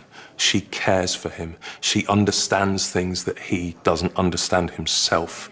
The whole play is based around her effectively falling in love with Christopher and falling in love with his ambition to solve the mystery of who killed Wellington, to solve the case of the curious incident of the dog in the night time.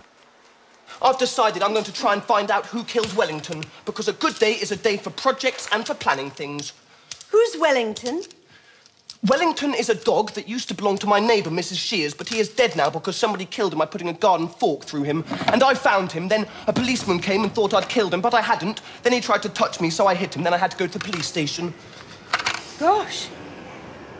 I'm going to find out who really killed Wellington and make it a project.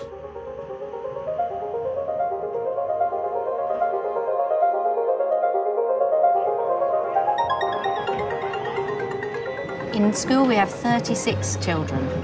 Our smallest class is 3, and our largest class is 6. Well, actually, we've had a new body, so it's 7, but we try and keep about 6. So they're very small. As if it was running on its side, the way dogs run when they think they are chasing a cat in a dream. But the dog was not running or asleep. The dog was dead. What the fuck have you done to my dog? There was a garden fork sticking out of the dog. The dog was called Wellington. So I began with this picture of a dog with a fork through it. No real idea of where that came from, except that I have quite a black sense of humour, and I thought there's something absolutely hilarious about it. I mean, it's never funny on stage. But in my mind, I thought there was something really blackly funny about that. But to make it funny, you had to tell the story in a certain way. And that was the genesis of Christopher. My name is Christopher John Francis Boone. I live at 36 Randolph Street, Swindon, Wiltshire. I know all the countries of the world and the capital cities, and every prime number up to 7,507.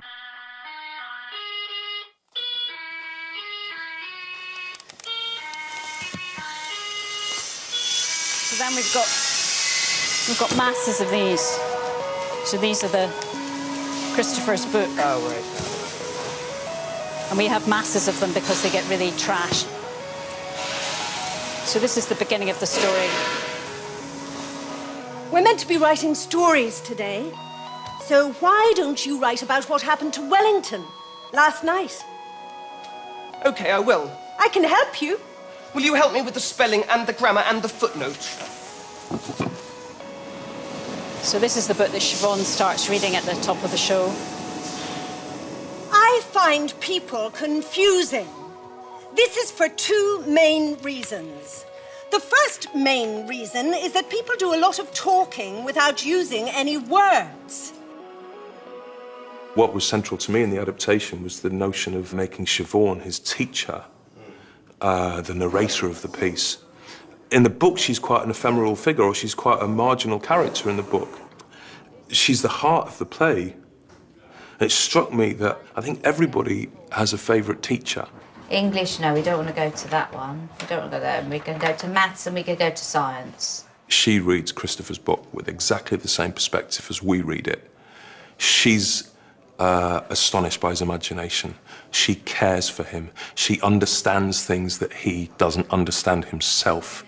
The whole play is based around her effectively falling in love with Christopher and falling in love with his ambition to solve the mystery of who killed Wellington, to solve the case of the curious incident of the dog in the night time. I've decided I'm going to try and find out who killed Wellington, because a good day is a day for projects and for planning things. Who's Wellington? Circuitry for being able to anticipate another person's reactions, being able to read someone else's emotions, seems to not be functioning in the very intuitive or natural way. So the social world becomes a world of confusion and unpredictability, whereas the world of repetition, the world of objects, the world of numbers, becomes the much safer, more predictable world.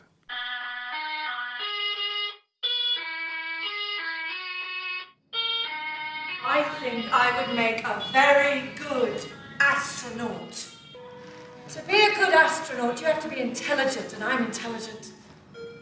You also have to understand how machines work, and I'm good at understanding how machines work. You also have to be someone who would like being on their own in a tiny spacecraft, thousands and thousands of miles from the surface of the Earth, and not panic or get claustrophobia or homesick or insane.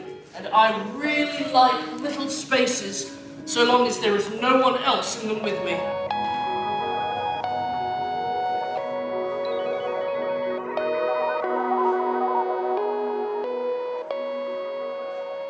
And I would be able to look out of a little window in the spacecraft and know that there was no one else near me for thousands and thousands. Christopher!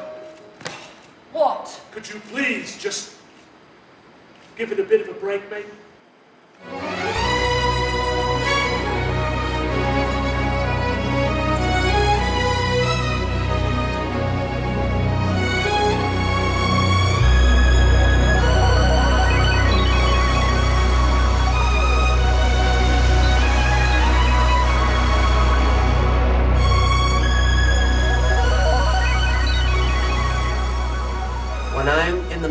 thing, I get absolutely livid when my mother calls me and interrupts me. I always snap at her and say, "What?"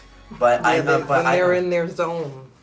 But I need to remember she's not trying to be a pain either. The same way parents are trying to think the same way about us. Goes hand in hand. Yeah, and that's partly just families, right? It's And pretty much just, He can tell you any way you want to get in the. He's memorized every bus stop in Manhattan. If you want to know there's a stop on the north side or which side or in between the block, he can tell you. Wow. And I call that superhuman power. Yeah. I don't think that's. I would like that I don't power. think it's weird. I don't think it's a quirk. I think it's awesome. Yeah. And I think it It's separates them from the neurotypical. Yes. I For think example, it's awesome. if you want to get from here to, let's say, to Inwood, 207th Street, take the 20, God knows when it'll come. but the train, I strongly... But when we first did the workshop in here, that was 4 years ago. This is in this room, isn't it? Yeah. Chris was being picked up in the bar. No, it looked much better when I saw it in the play, and you were, I kind of can understand why they left the bath bit out. I nicked little things off you. You know this. I've told you this before. But borrowed would be. I would rather put. You what? Borrowed.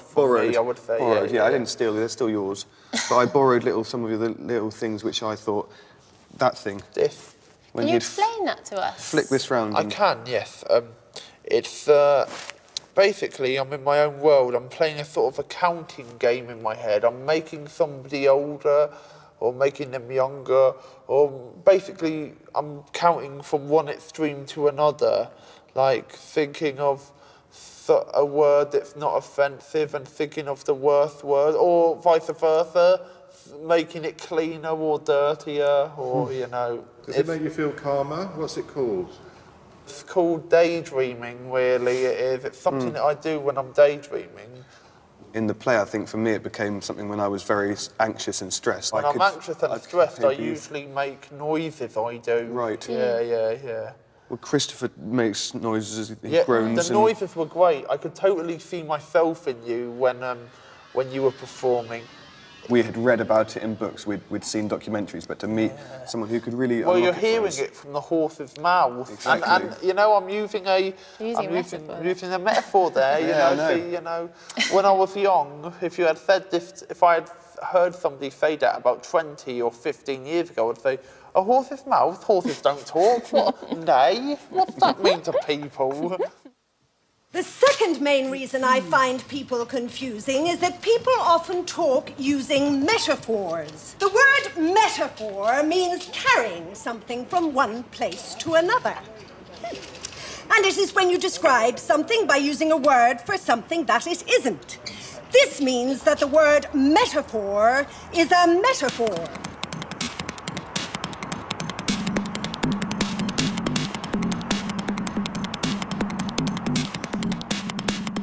When we look at Christopher, we could say he's at the high functioning end of the autism spectrum, and it is a very broad spectrum. Intellectually, he's very gifted, he's even precocious in some subjects like mathematics.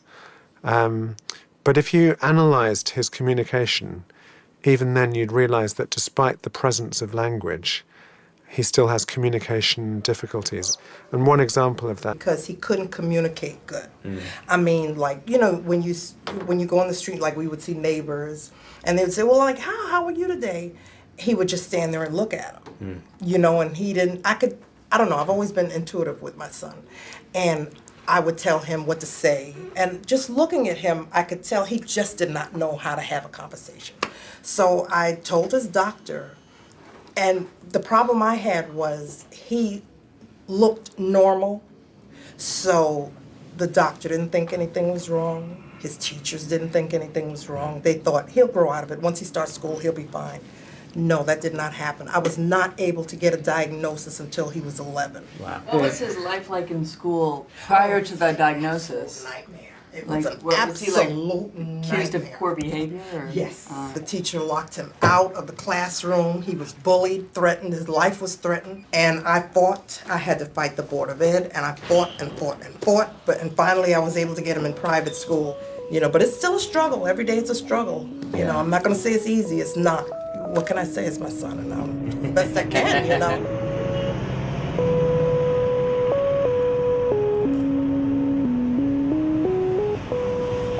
What was your mother like? Do you remember much about her? I remember the 20th of July 2008.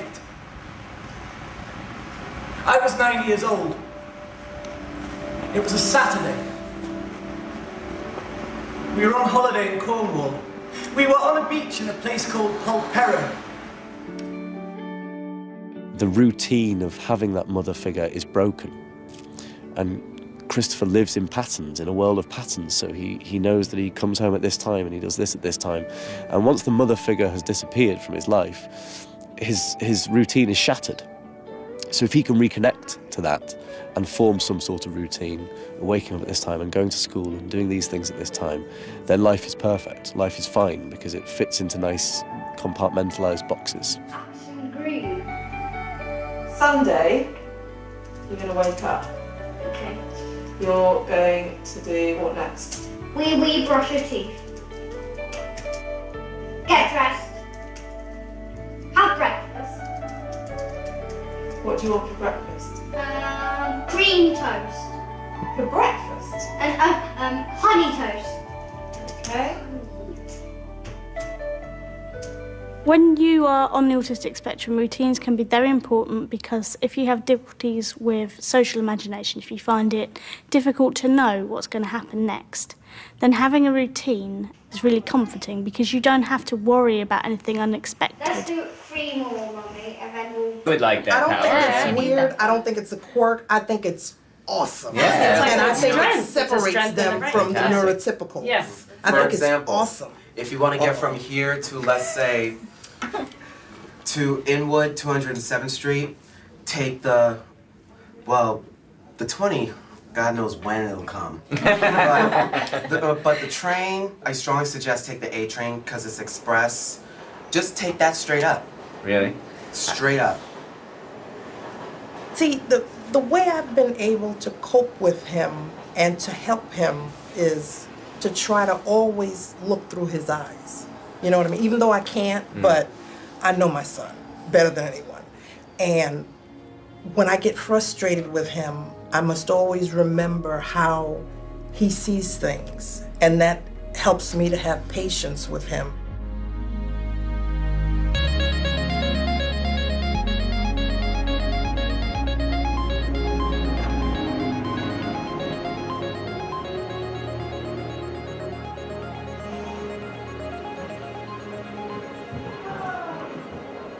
So do you guys know when we're going to see Curious Incident? It's what, next week? Yep, a week from today.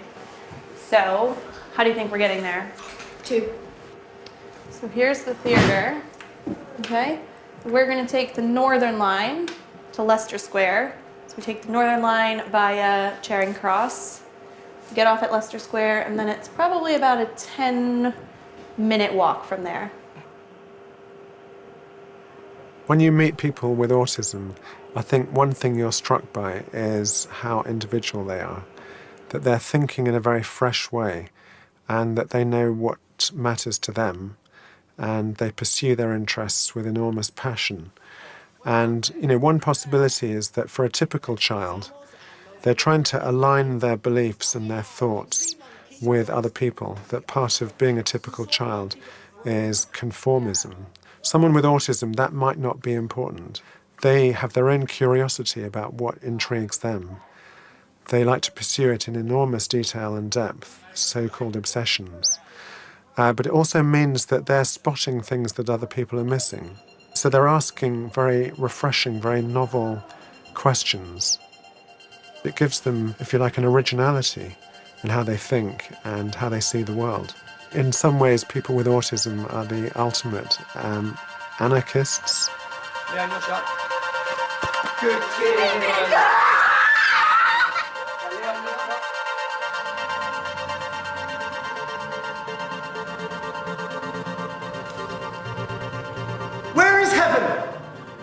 Christopher, in our universe.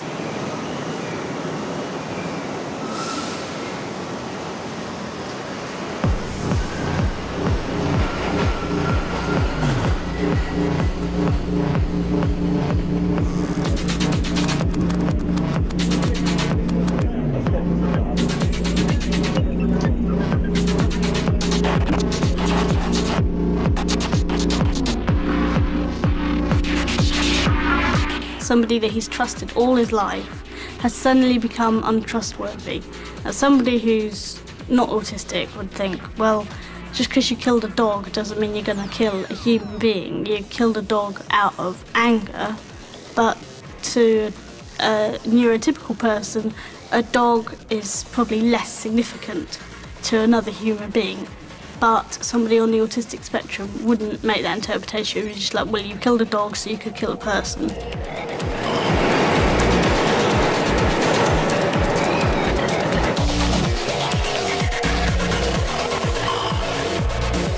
Ah, great. I found out I was on the spectrum when I was 12, and the reason I was told was because I started asking my mum questions about why I was different. In what way did you find yourself being different?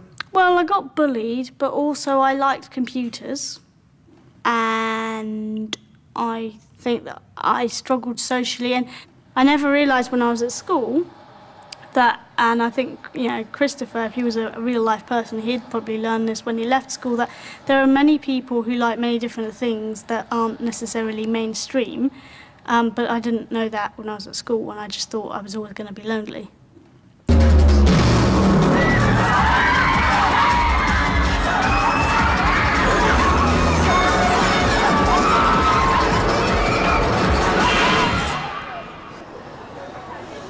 It was 7 minutes after midnight. The dog was lying on the grass in the middle of the lawn in front of Mrs. Shear's house. Its eyes were closed. It looked as if it was running on its side, the way dogs run when they think they are chasing a cat in a dream. But the dog was not running or asleep. The dog was dead. What the fuck have you done to my dog? There was a garden fork sticking out of the dog. The dog was called Wellington. So I began with this picture of a dog with a fork through it. No real idea of where that came from, except that I have quite a black sense of humour. And I thought there's something absolutely hilarious about it. I mean, it's never funny on stage. But in my mind, I thought there was something really blackly funny about that. But to make it funny, you had to tell the story in a certain way. And that was the genesis of Christopher. Relationships to your typical 15-year-old. So he has a good relationship with his rat, Toby, but also he thinks about maths a lot, and in some ways I just said he kind of has a relationship with maths. It's what he finds comforting, it's what he turns to when he's stressed, I suppose, a bit like a comforting blanket, or, you know, perhaps you'd go to your parents more often. 64, 128, 256, 512, 1024, We also see in Christopher that he loves patterns, being able to recite prime numbers because the sequence never changes. A prime number will always be a prime number. And there must be something quite reassuring for people with autism, that they want to find their solid anchors in the world. And what seems to be the case is that a lot of that circuitry for making sense of the social world, the brain-based circuitry for being able to anticipate another person's reactions, being able to read someone else's emotions, seems to not be functioning in the very intuitive or natural way. So the social world becomes a world of confusion and unpredictability, whereas the world of repetition, the world of objects, the world of numbers, becomes the much safer, more predictable world.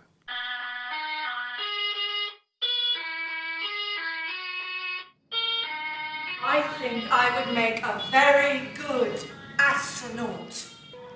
To be a good astronaut, you have to be intelligent, and I'm intelligent.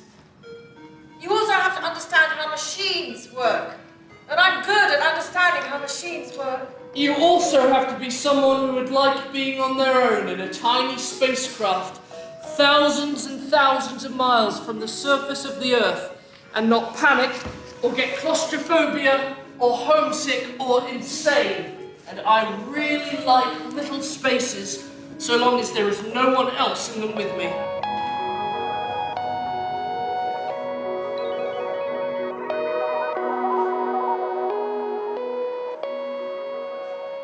And I would be able to look out of a little window in the spacecraft and know that there was no one else near me for thousands and thousands. Christopher! What? Could you please just give it a bit of a break, mate?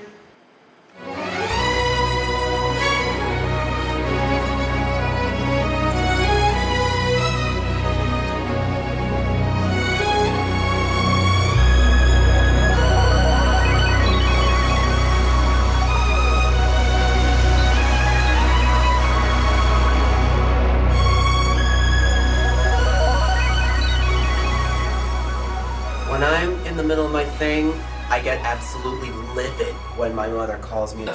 And not panic, or get claustrophobia, or homesick, or insane.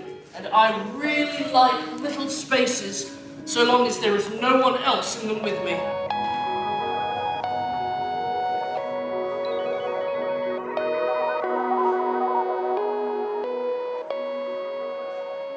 And I would be able to look out of a little window in the spacecraft and know that there was no one else near me for thousands and thousands. Christopher! What? Could you please just give it a bit of a break, mate?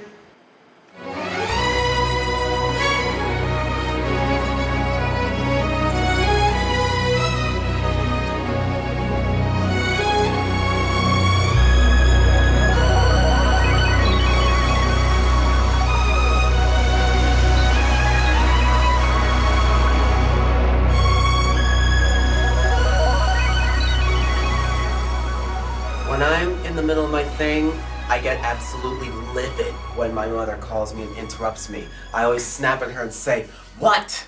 But they're in their zone. But I need to remember she's not trying to be a pain either. The same way parents are trying to think the same way about us. Goes hand in hand. Yeah, and that's partly just families, right? It's And pretty much just, He can tell you anywhere you want to get in the. He's memorized every bus stop in Manhattan. If you want to know there's a stop on the north side or which side or in between the block, he can tell you. Wow. And I call that superhuman power. Yeah. I don't think that's. I would like that I don't power. think it's weird. I don't think it's a quirk. I think it's awesome. Yeah. And I think it It's a separates strength them and from the Fantastic. neurotypical. Yes. I for think example, it's awesome. if you want to get from here to, let's say, to Inwood, 207th Street, take the 20, God knows when it'll come. but the train, I strongly suggest take the A train because it's express. Just take that straight up. Really? Straight up. See, the way I've been able to cope with him and to help him is to try to always look through his eyes. You know what I mean? Even though I can't, but I know my son better than anyone. And when I get frustrated with him, I must always remember how he sees things. And that helps me to have patience with him.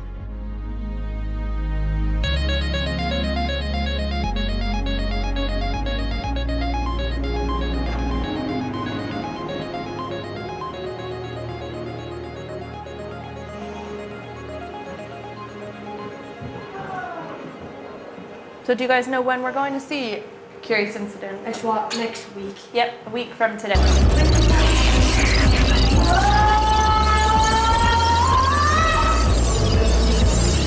Where is 451C Chapter Road, London, NW2 5NG? Take the tube to Wednesday Junction or Wednesday Green. Got to be near there somewhere. In a few minutes, we're going to be leaving. The show starts at 2:30. And we all know how to behave on the tube. Stay close by to staff members. Don't talk to strangers. So we're going to be taking the Northern Line to Leicester Square. You all know how to act in a theater. There should be no talking, not even whispering, because it's really disruptive to other audience members. No standing up, sitting properly on your seats. Yes, because the world is your oyster. Did you bring me my snacks? Yeah. No, you decided to run? Train coming. Train stopped. Doors open. Train going. Train coming. Train stopped. Doors open. Train going. Train coming. Train stopped. Doors open. Train coming. Train stopped. Doors open. Train going. Train Let's go. Looks like there's a prison Yes. It's beautiful. This way. Perfect. They're going that way. I'm confused. Alright, let's go this way. Just got me in here. Yep. I think it's gonna give me a headache. Okay.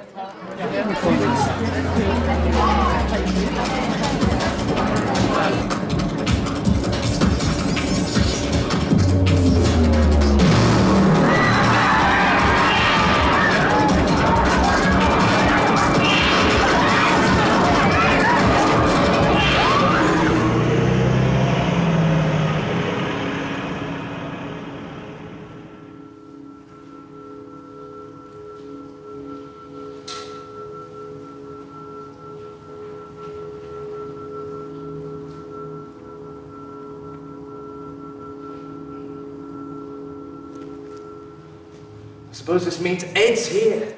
Where's your father, Christopher? I think he's in Swindon. Oh, thank God for that. But how did you get here? Came on the train. Oh my God, Christopher. I didn't think I'd ever... Come on, Christopher, let's get you inside and get you dried up.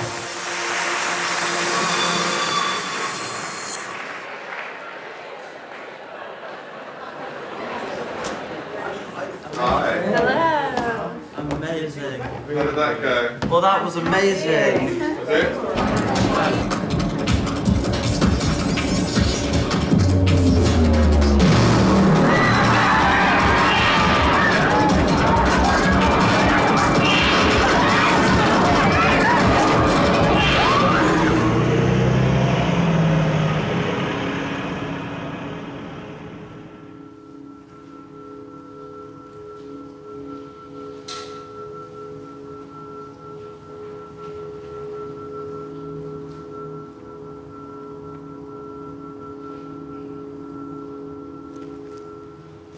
I suppose this means Ed's here. Where's your father, Christopher? I think he's in Swindon. Oh, thank God for that. But how did you get here? Came on the train. Oh my God, Christopher. I didn't think I'd ever... Come on, Christopher, let's get you inside and get you dried up.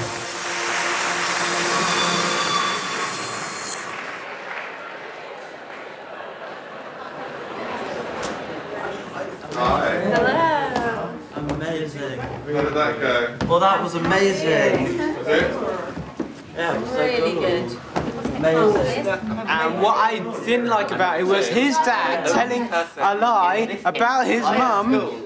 Was like telling like she's dead, but she was not. But his dad said he had a heart attack. That was a lie and a fib. Yeah. No, well, I wouldn't say that to my son if I had one. What did you guys think of Christopher? I saw a lot of James. It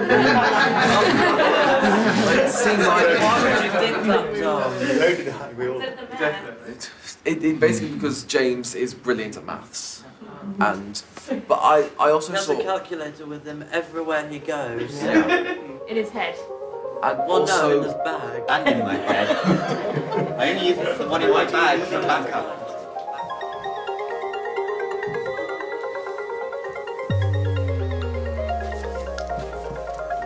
Now, the exam is going to last for 90 minutes, Christopher, okay? First thing you do, pop your name on the front. Okay, young man? Did you see similarities between yourself and him? Loads. Absolutely loads. As Tom said, it's basically me. yeah, It's basically just me. Show that a triangle with sides that can be written in the form n squared plus 1, n squared plus... I'm good at maths myself, though. I think I'm quite good at maths. I'm okay at maths. You're tolerable. No, you're good. You're also very good. You are Thank very you, good, Tara. Tom. Thank you. It's just I don't really know because you're doing much easier stuff. Yeah, so from my perspective, I don't want to be rude or anything, but from my perspective, you're looking like you're really stupid. Yeah. But that's only because I'm so... You'd realise that despite the presence of language, he still has communication difficulties. And one example of that is taking language very literally. So assuming that what people say is what they mean. Whereas a typical child, very early on, understands that what people say isn't always true, that they might be joking, they might be using language in a figurative way, idioms or metaphor. Christopher is taking words as literal, and that's very common in people with Asperger's syndrome. They don't see the point of some kind of gap between what you say and what you mean. Mother died 2 years ago. I came home from school one day and no one answered the door. So I went and found the secret key that we keep under a flower pot outside the kitchen window. It's all a metaphor. I think that the death of Wellington, the dog, and the way that Christopher feels about that and then obsesses about it and decides to become a detective to work out who killed the dog is all a metaphor for how he feels about the loss of his mum.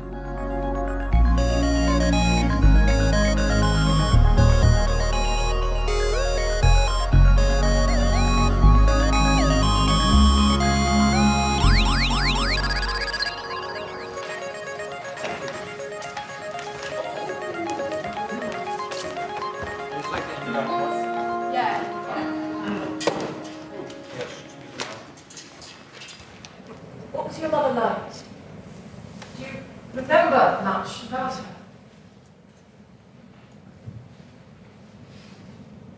I remember the 20th of July 2008. I was 9 years old. It was a Saturday. We were on holiday in Cornwall, on the beach in a place called Polperro. The next Manhattan-bound 7 local train will arrive in approximately 2 minutes. I grew up in England from when I was like 7 until I was 18. Went to school there in Devon. But the rest of my life I've been traveling. First 7 years of my life I grew up in a caravan traveling around the United States and Canada and Europe with my family. Obviously not on my own, that would be impressive. This is my first job. So how does it feel? Awesome. I'm sorry your mother's died.